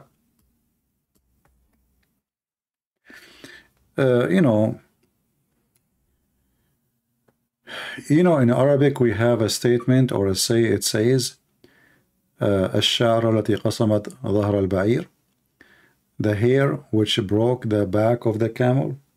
So the camel, he kept carrying, and the owner of the camel keep putting stuff in the top of the camel. The camel is very big, strong, can carry like maybe 500 kilos. But then there's little tiny hair fell on the camel, and the camel cannot take it no more, and he collapsed. So the hijab in Iran is the hair. The real reason is that people cannot take it no more with this Islamic regime, because everything in Islam is dictatorship, not only the hijab. There's a time when a little match can make a big fire. But there's many matches before, they did not make the fire. But this match make the fire because they cannot take it no more. The grass is too dry. Now, you say that in the Arabian world they don't focus on it. They focus, but they don't mention it is because of the hijab. They try to make the regime, like as an example, if you watch Al Arabiya TV, Saudi Arabia, they always focus. They have every day tons of videos about revolution in Iran, but they don't make it about the hijab. They make it about the Iranian regime is bad. That's all. But all of them are the same. They just choose it for a political reason.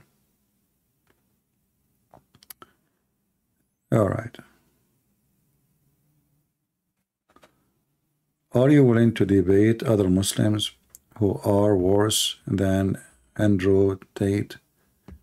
As least with him will answer your question. I never say no to debate any Muslim. Guys, have I ever? I mean, even the stupid, what his name? Ultimate Fart. I took like 1,000 calls from him, and later because he just said, he claimed that he said the MF word to my mother. I promise I will never have him again speaking to me. But we took thousands of time call from him. I don't know even who's going to call me. I open my Skype, I say anyone call me. So I'm always open to all kinds of Muslims, even the pimp you mentioned. No problem. I will be happy actually to have him here. That will be good. Bring him. I have a trouble with atheists. Question: can God create rock so heavy that he cannot hold it himself? Okay.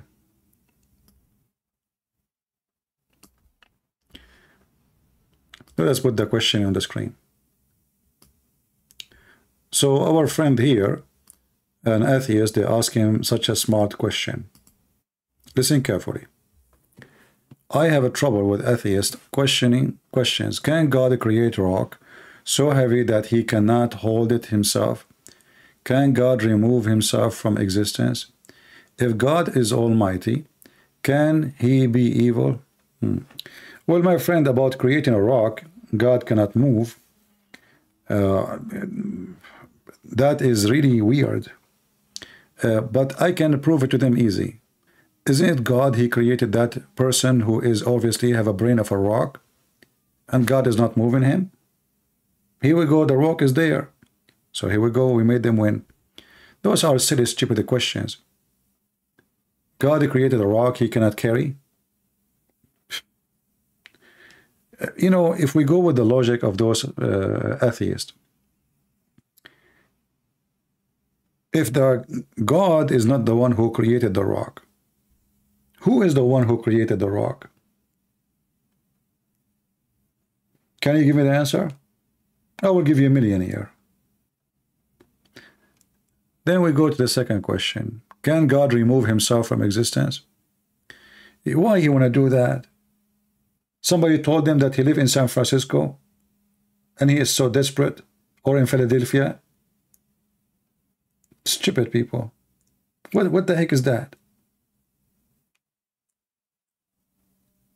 What kind of a question this question is? What about you ask God if he can kill his mother-in-law? Can Joe Biden remove himself? No. He can't even walk. He must be God then.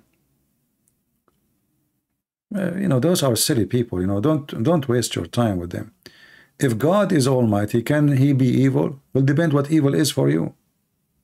As an example, those atheists, they do abortion, killing babies, and they are the good ones. Yeah. They are not evil. So evil in the eye of who? In the eye of an atheist? If we ask an atheist, is it evil to have sex with your mother? If he say yes, according to who? To your book? Religion? God? Is it evil to have sex with your children? If he say yes, according to who? Are you trying to be Christian now? So, you know, those people, they say silly stuff, and you should always give them back what they deserve. Never be polite, for they are not. When you are polite with those people, by the way, they think you are weak.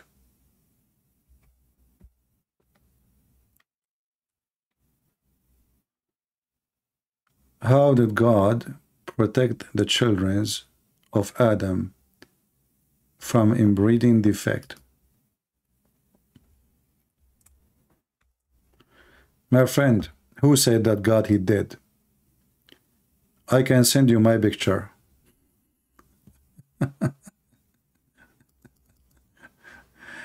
You know, if you are the first generation and then second generation, and then, you know, the number is increasing fast.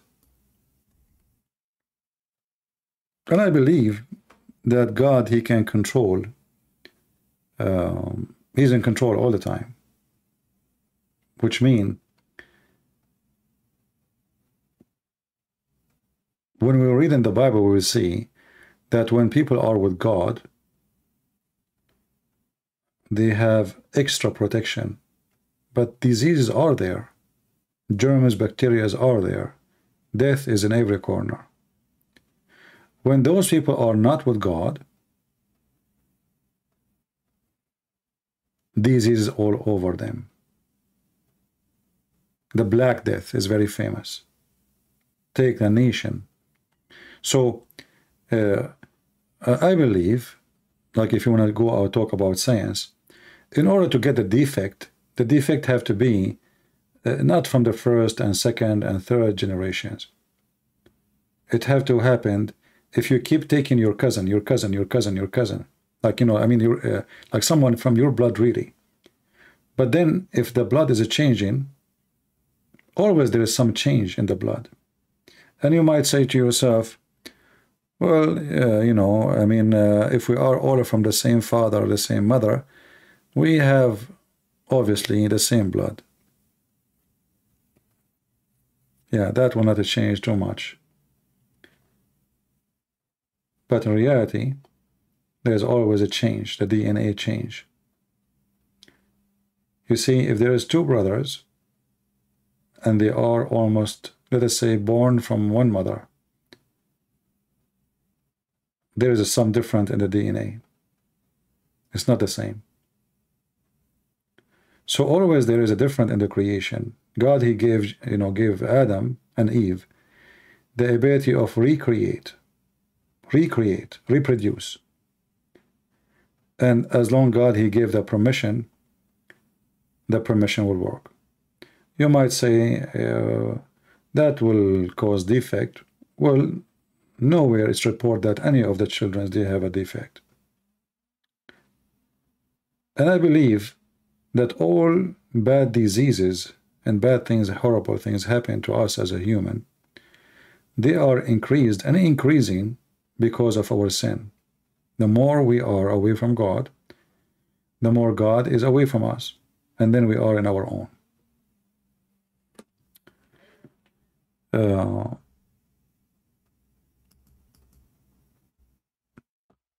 But if you ask me, at the same time, I believe all human beings, they have a defect, even the healthy one. So many Christian religion, but one Bible. There is nothing called a Christian religion. There is Christ. If people disagree, that is very normal. But all of us, we agree about Christ. And as long as we agree about Christ, that He is our Lord, the Christians are saved. If you believe that Christ is an angel, or He is a prophet, you don't believe in the Father, the Son, the Holy Spirit, then obviously this is a different religion. But if you are a person who believes in the Father, the Son, the Holy Spirit, the crucifixion of Jesus, the resurrection of Jesus, the coming back of Jesus, you believe in the 4 Gospels, you are a Christian. It doesn't matter what the name of the church you call it. That is not a new religion. That is your false understanding. You know, sometimes our ignorant is our philosophers. So what people do, they come to you with their philosophy. They don't even understand what religion means. I don't blame you. Maybe you heard from some Christians say, oh, this church isn't a Christian, this church isn't a Christian. Christianity is not a church. Christianity is a Christ. There is one Christ. And whoever believes in Him, he will live.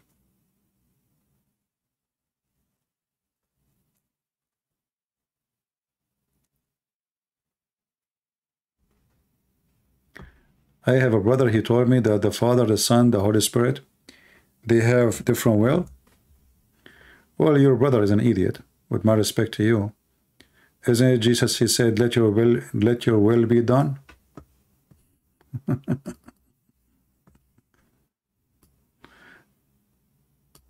Let your will be done. Isn't it Jesus who said, not everyone says to me, Lord, Lord, will enter the kingdom of my Father, but the one who do His will?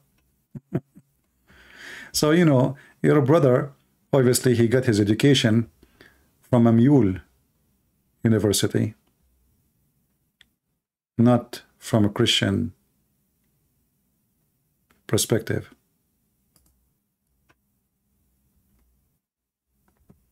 Sorry if I sound like rude to you. I'm not. Everybody knows. Maybe I don't know. Some people, they might be here for the first time.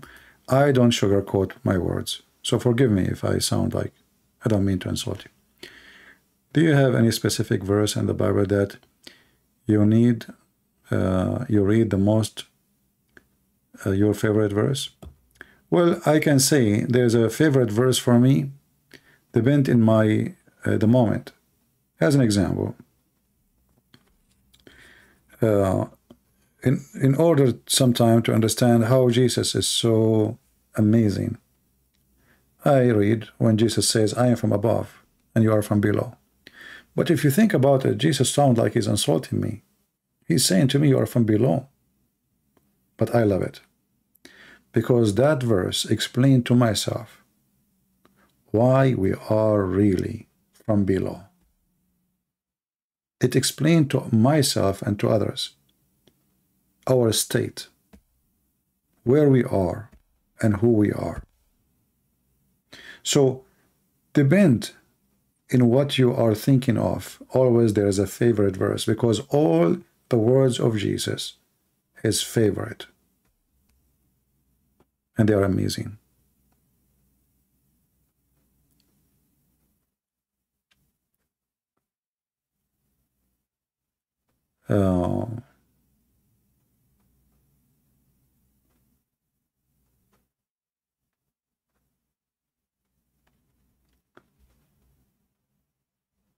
Well, 7 Days Adventist, they have many silly stuff.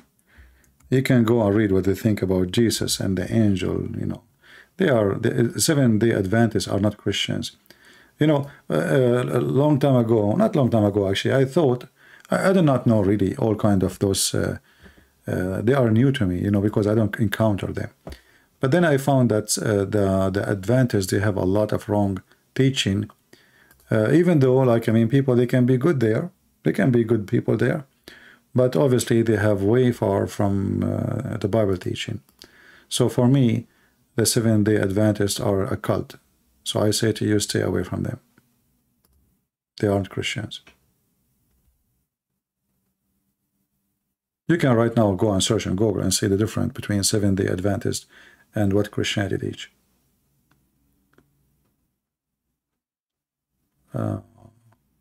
Oh, eating meat is the last thing to worry about.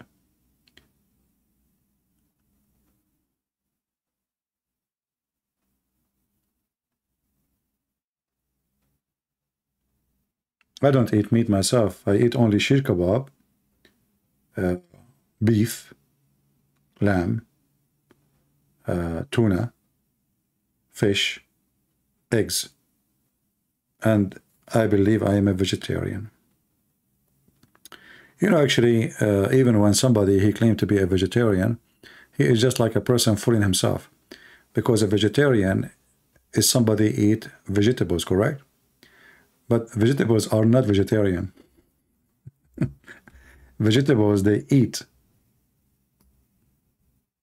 meat. Don't you know?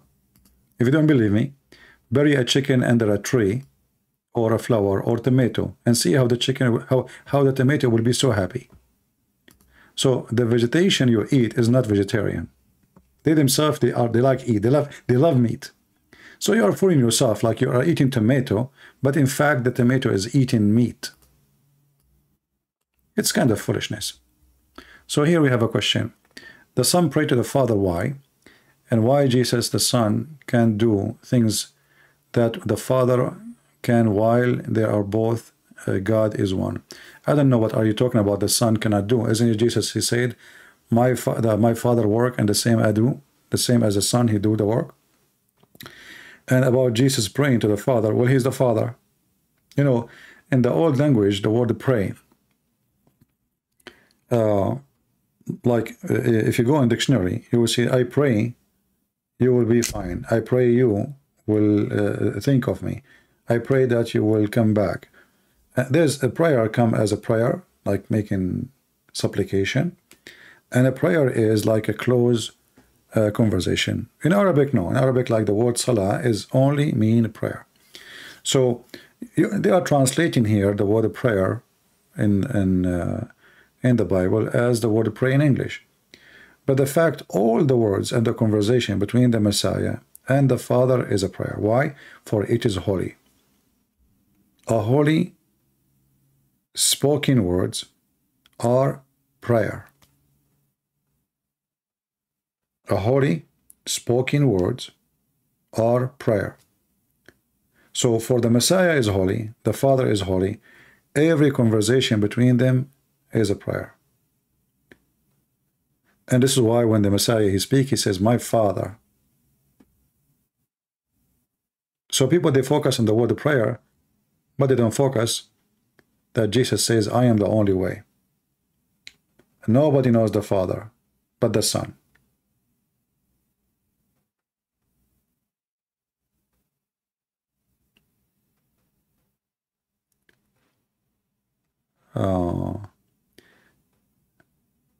If you find aliens, like we look like today, we have questions all over the place. Now we arrive to the aliens. Hey Thomas, how are you, my friend? Aliens. All right, let's see what the question is. Let us take a screenshot and put it in the screen. You know, there's one thing about me when I said to go live, like I just remember that my knee is, I'm bending my knee, my legs all this time. Can you believe it? And now I just remember to relax it. They hurt. So like, anyway, because I'm very passionate about what I do. So he's saying, Thomas saying, if we find aliens, presuming they exist, does the law apply to them if they are conscious? Do we have a duty to evangelize to them? Well, I don't know. I believe that aliens exist. Just open your TV, watch the CNN, and you will see all kinds of aliens. They are coming from different galaxies. They do not know their gender. They claim that the price of gas is low, and there's no inflation, and there's no drugs. And, they are alien. So, if there is aliens or not, I believe that if there exists, God created them. And obviously, he deal with them the way he wish. Is it possible that God, he have different people, different place? Maybe. Why not? Maybe not. I don't know. But I believe that God never created anything to leave it without his care. His that even the nature have a law. Even the nature is not left by itself. So as long God created them, if they exist, then God, he have something for them. He have a reason to create them. But I will leave that to God.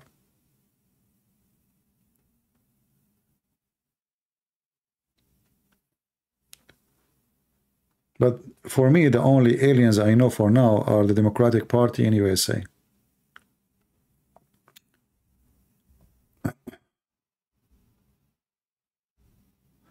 Why Jesus, he speak to the Father as separate entity or a person if he is the one with the Father? Yeah, sometimes we ask questions, not to ask questions really. We ask questions just to go around our ears. Like you ask a person, where is your right ear? So he uses his left hand to point his finger to it. But let us put this question here. Let us clean the screen first.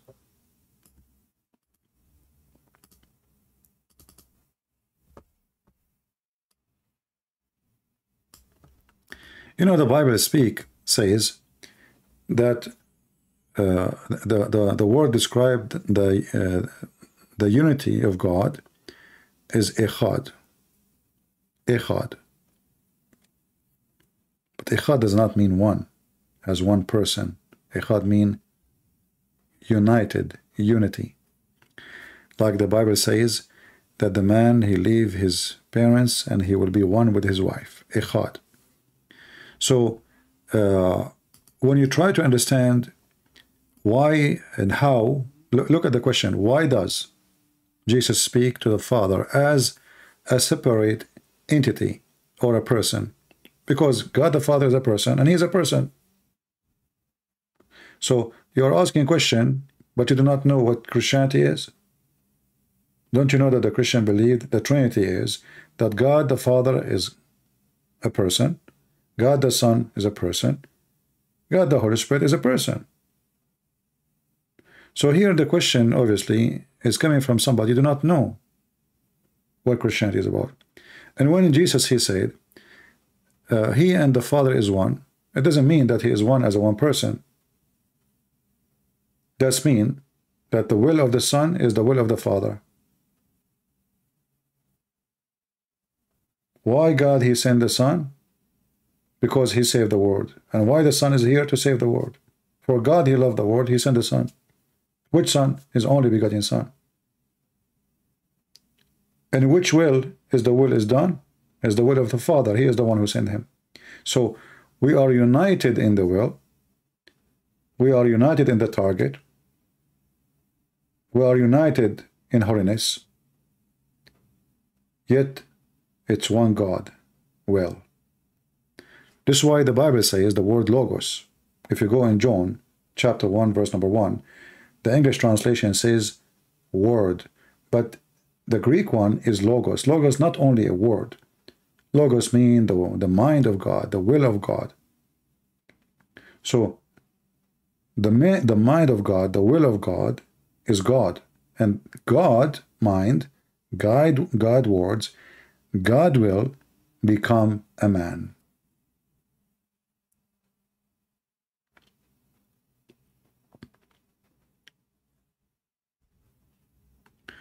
What do you think about tongues? I think Paul mean languages. I always get confused. Yeah. Obviously, the Bible speaks about speaking in tongues. But tongues, the way I understand it too, is speaking in languages of others, not making noise. And I believe that the Lord, he gave his disciple the ability to speak in tongues. And they spoke in many languages. Because we don't speak to make noise, we speak to make a point. Did the Zoroastrian person serve a false god, idol? Well, they don't worship God anyway. The Zoroastrian, the Persian, they used to worship the fire. They have their own philosophy, but for sure they are not worshiping any god which can be considered exist.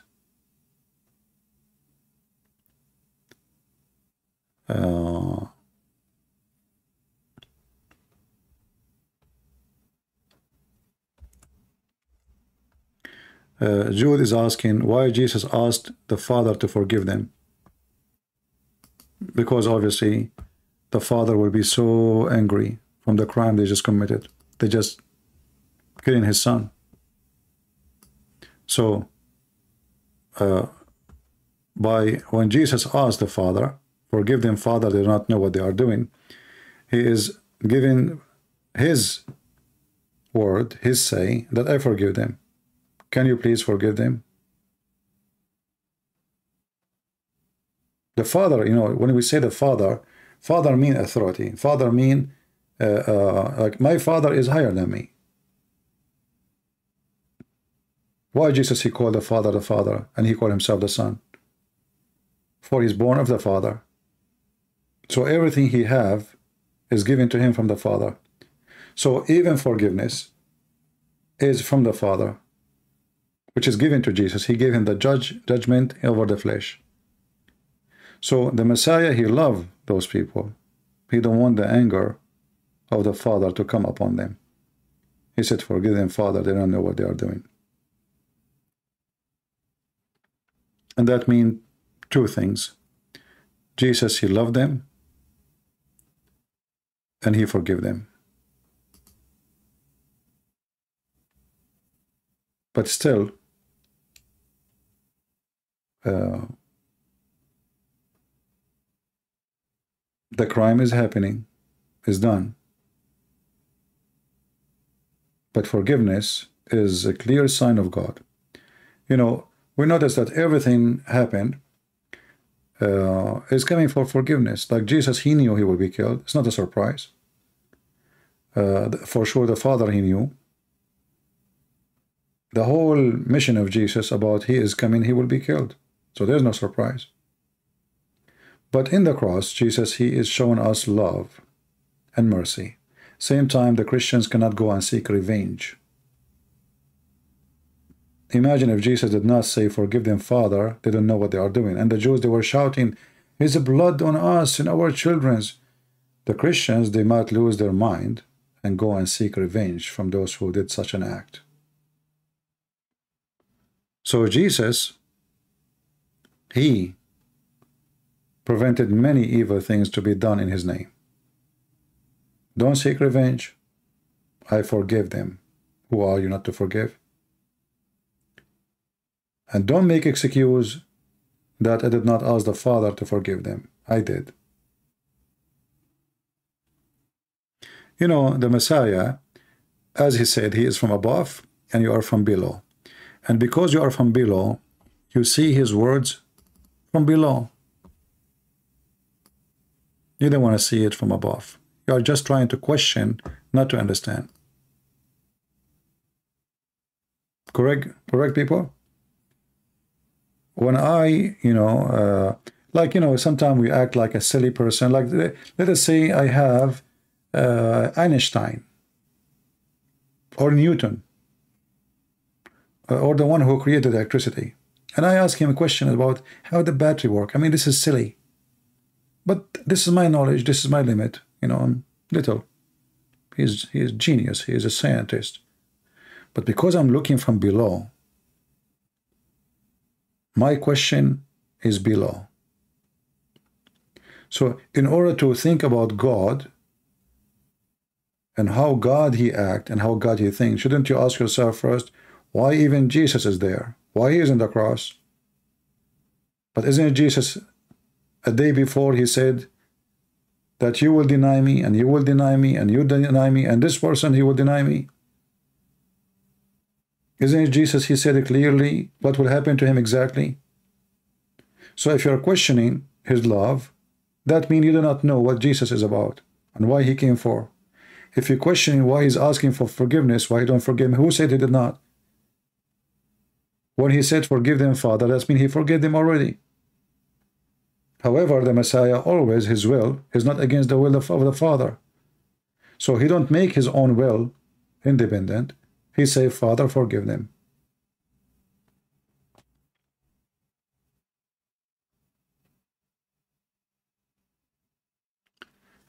How can a Christian react to blasphemy or a blasphemous act? You do not need to react. Don't worry about it. The one who did it, he will go to hell. As simple as that. You see, if I have a family member, and he worships Satan, not only he do blasphemy against God, he worship literally Satan, I will not even cry for him if he go to hell. Why? Will he choose to go to hell? Why I will cry for him? I will never cry to any person he go to hell. What was the real name of Jesus? Well, by birth it is Yeshua. Emmanuel is God with us. God with us.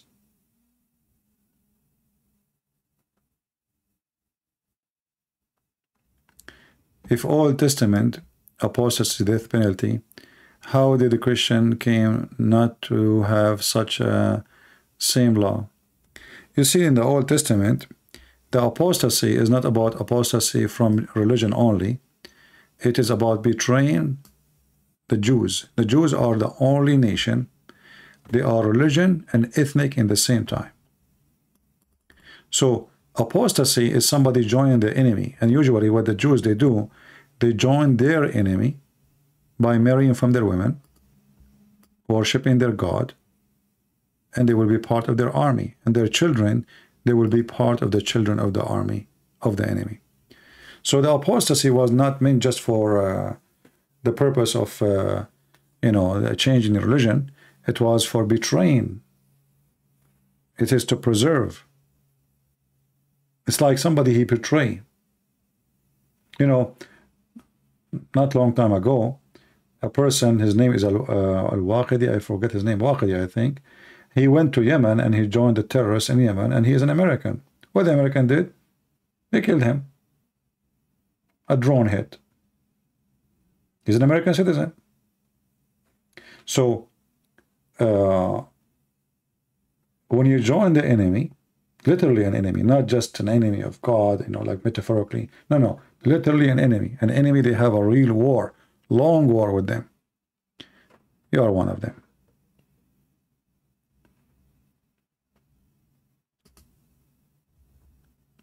And the Jews, they did a lot of crimes against God by worshiping other God. That's why many times they were punished.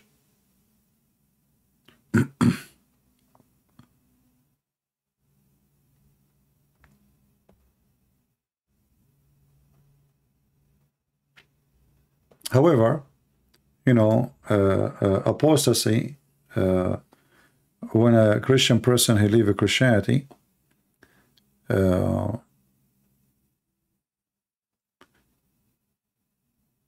Christians are from endless number of ethnic. Christianity is not an ethnic group. The Jews are ethnic. If you leave Judaism, you are not a Jew. You are not from their ethnic anymore.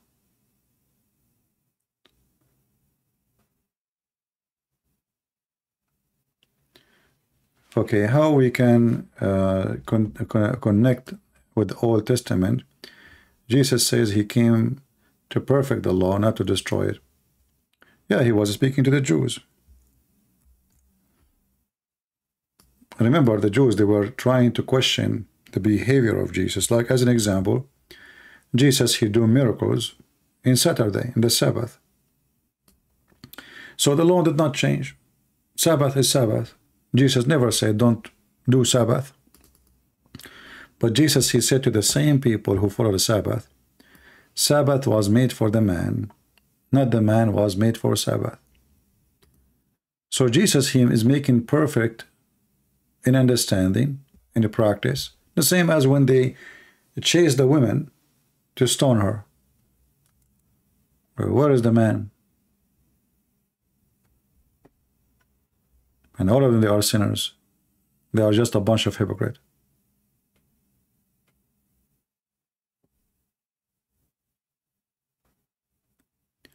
Why Jesus is seated in the right side of God?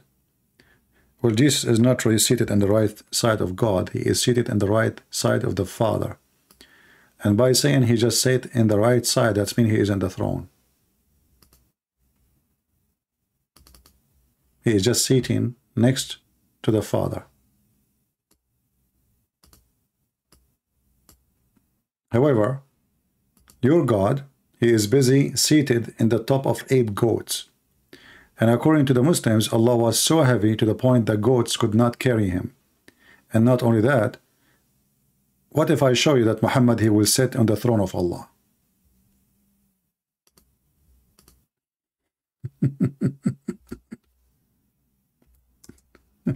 You know, the Muslims, they are like somebody, he throw arrows and we collect the arrows and we throw them back. And now he will change the topic, by the way.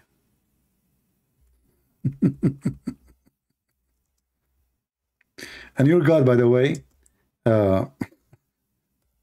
he sat in the top of a rooster. Which one we should talk about?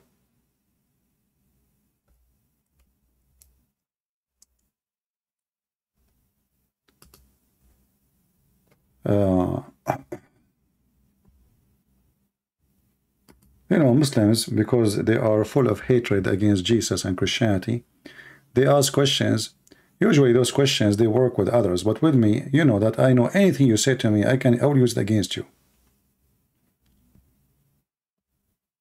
In 2 seconds.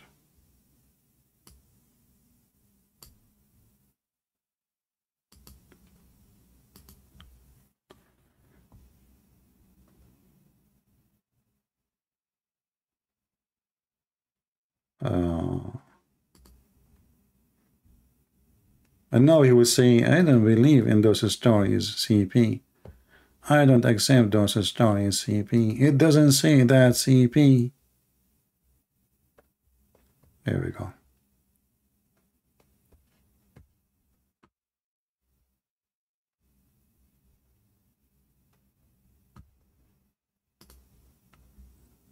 Let me show you the hadith.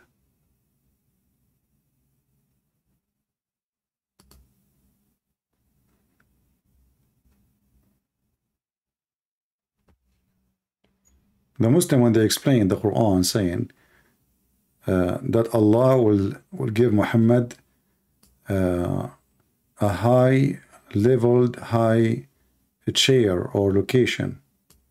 How the Muslim, they explain it?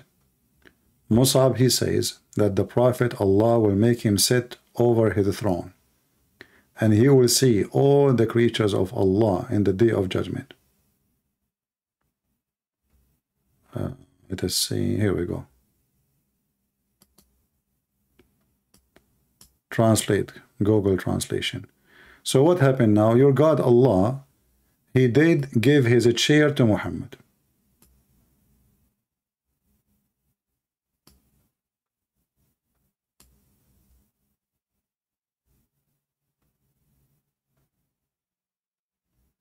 Hmm?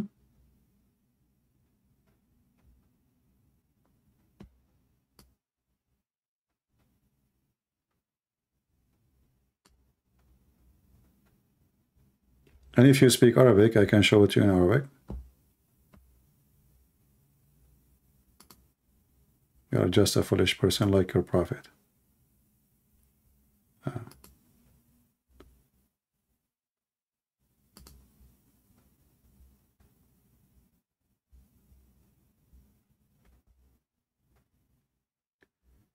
عن عبد الله بن سلام قال: إذا كان يوم القيامة جيء بنبيكم صلى الله عليه وسلم على بين يدي الله على كرسي، فقلت يا أبا مسعود إذا كان على كرسي فليس هو معه.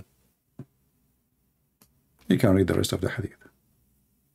So your God, Muhammad, is the one who will sit on the chair of Allah. But the Muslims, I'm sure this guy, he never heard of this hadith before, but they are busy with Jesus where he's sitting.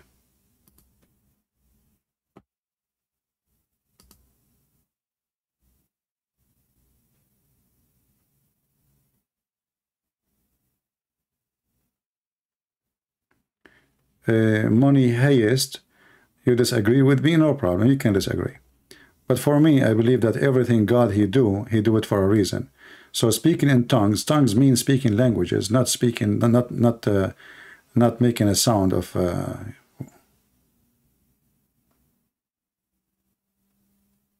yeah, he left like a chicken.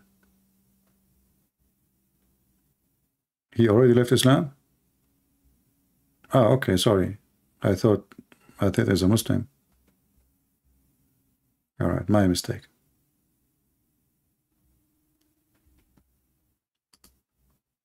You know, if I sit next to the Father, how higher I can go? Should I move him too? Next to him. Next to him. I mean, can you go higher? There's a shelf higher?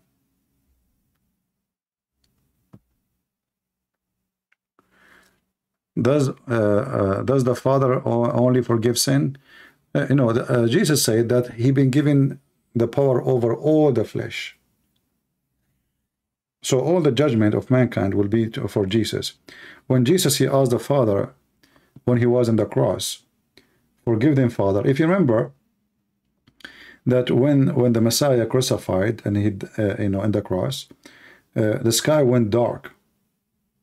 The sky went totally dark, right? So obviously there's someone is angry. Who is the one is angry? Is the Father. So forgive them, Father, which means now, not about Judgment Day. Because Judgment Day, the judge will be Jesus anyway. Now, Father, don't punish them for what they did. This is not about forgiveness later.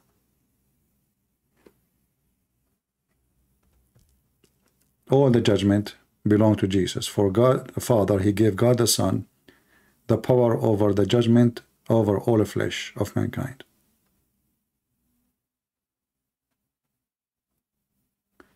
Shalom, my friend. Anyway, guys, I think we are done with the topic. Did we have a good time with our topic today?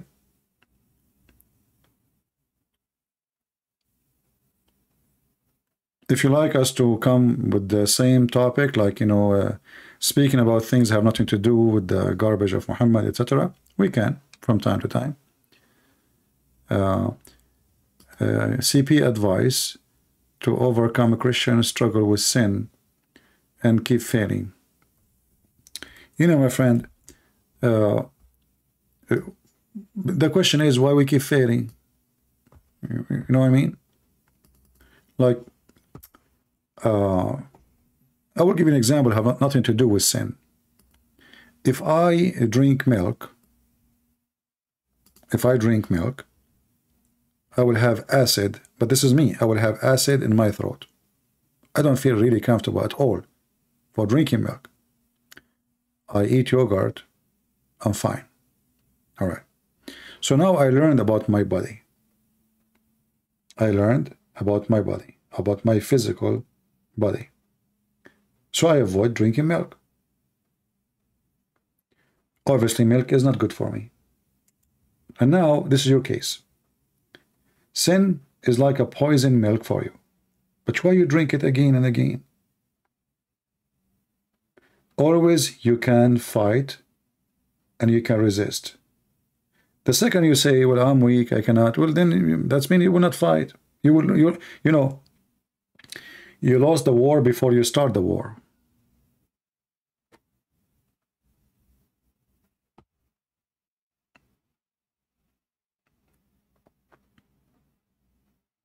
You know what I mean? Have you ever seen a woman, she jumped over the chair because she saw a cockroach? But he's a cockroach. I mean, just like a little tiny creature. If she step on the cockroach, will be dead, will be a mashed potato.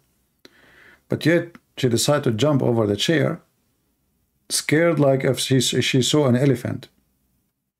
So if you have a fear, fear is your enemy. And fear means weakness.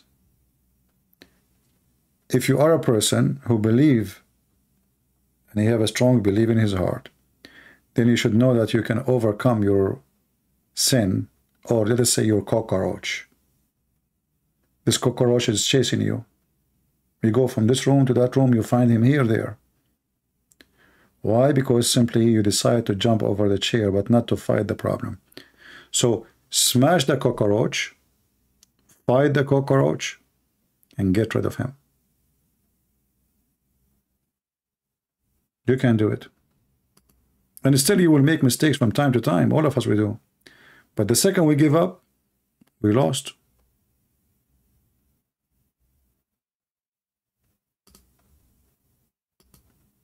You lost. Don't let that happen to you.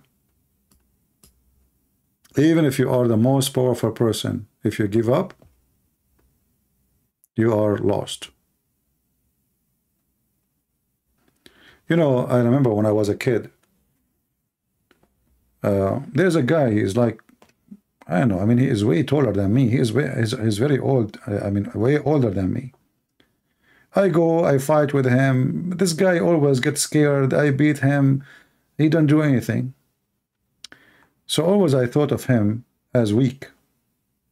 But then one day, this guy, he got so angry from me. I hurt him badly. And he pushed me, and he made me fly. And then I noticed how strong he is. So all this time, I was like chasing this guy for a fight. All this time, I never saw his strength. Why? Because he was scared.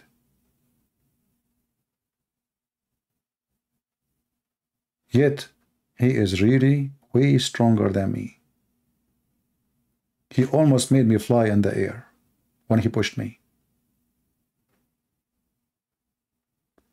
So inside you, there's a strength, but that strength will not work if you are afraid. So you are 5 foot tall. I was 3 foot tall, and I want to fight with you, and you are way bigger than me, and obviously you can beat me easy, but because you are scared, I look like I'm the winner, and you are the runner. So always there's a strength inside you, you have to use it.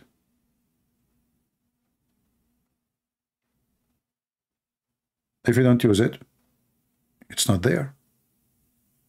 You are always weak.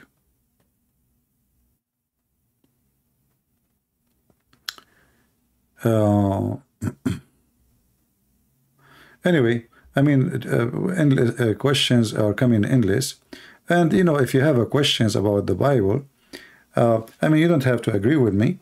But for me, I believe that people, they question some details, like, you know, speaking in tongues, etc. For me, I understand it in my way. Maybe you're right, maybe I'm wrong. But I believe that everything God He do as a miracle, it have to have a reason. So if I speak in tongues, those tongues should be for the sake of God, to bring people to God, not to say things nobody understands. Again, this is my understanding. You might be right, and I might be wrong. So humbly, I share with you what I think. I think Psalm 22, Matthew 27:46, Jesus as a pure man seek forgiveness for a human. No, my friend, there's nothing that's called Jesus as a pure man. Jesus is always man and God in the same time. They are not separated. They are not two. It's one person. So don't go there. You know, when Jesus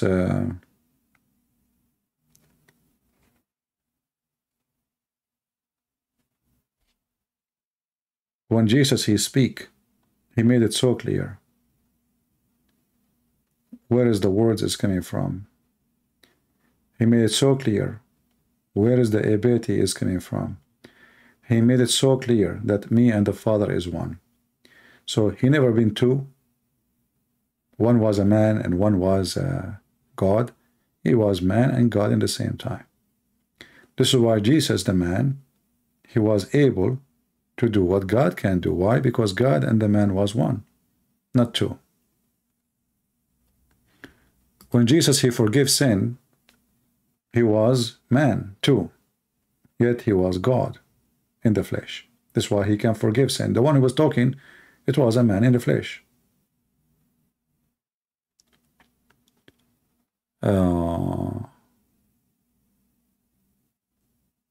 Anyway, guys, I think we have enough for today.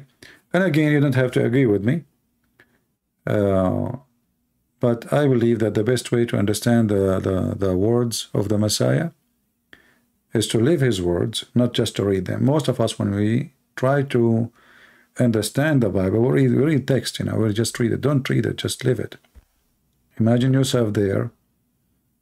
You see, like, when they want to make a movie, what they do? Let us say they want to make a movie about the time in the Roman. What they do? So imagine in the time of the Roman, the movie about the Roman, and then we have somebody dressed like Joe Biden. That would be laughable, right? So this is what we do sometimes. We have a long decoration. We have a wrong background. We have the wrong timing. Then we will have a wrong understanding, because we are not living the time. We are not living the moment. We are not living the history. We are not living the location. We are just trying to read text. But if you separate those texts from those things, you are not reaching the right place. You know, when a Bedouin man live in the desert, and he make a point of 1,000 line just describing for you grass, you ask yourself, what's wrong with this guy? Because you don't understand the moment, you don't understand the background, you don't understand the time, you don't understand how he lived, where he lived. This guy lived in the desert. Grass mean life. Grass mean death. No grass, no food. Animals would die. No grass, no water. So when you try to understand anything in life, even a person, don't isolate the person from the story, and don't isolate the story from the person. The person comes with background, and the story comes with background. So don't try to imply your background on the story. Jesus sent his disciples to the world to teach. How they will teach? They will speak languages. They will not use their fingers. Anyway, I want to say thank you all. Do you have to be baptized after you've been in Christ? Sure, you have. Baptism is a must. However, if a person who lives in an area, there's nobody to do baptism for him. I think you can do your own baptism, maybe temporarily, just to, you know, like submit yourself to the Lord. And pray to the Father to baptize you himself, you know. But for sure, if there is a church, you can get baptized. That will be the best thing to do. But you will be always, as a believer, required to be baptized. But if there's nobody, it's not your fault. Nobody there. There's no priest, there's no church, there's no other Christian. All right?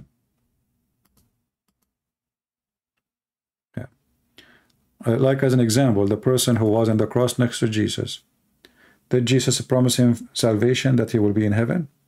But this person did not get baptized. But baptism is very important for a Christian. It's a must. But that person was a special case. So if your case is the same, then that case will go to you.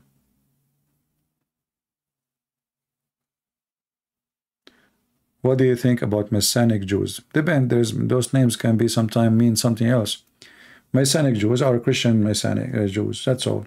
But there is another group who they call themselves Messianic Jews. They are false.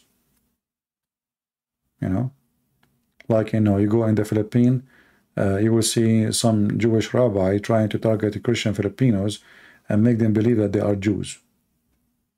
This is like, you know, because they are desperate for numbers.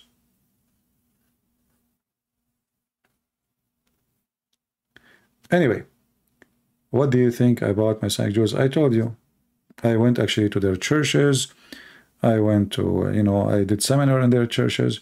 Depend. If they are Christians, believing in Jesus, they are Christians. They are just Jews, but they are Christians, that's all. If they are like an organization or something else, that's fraud.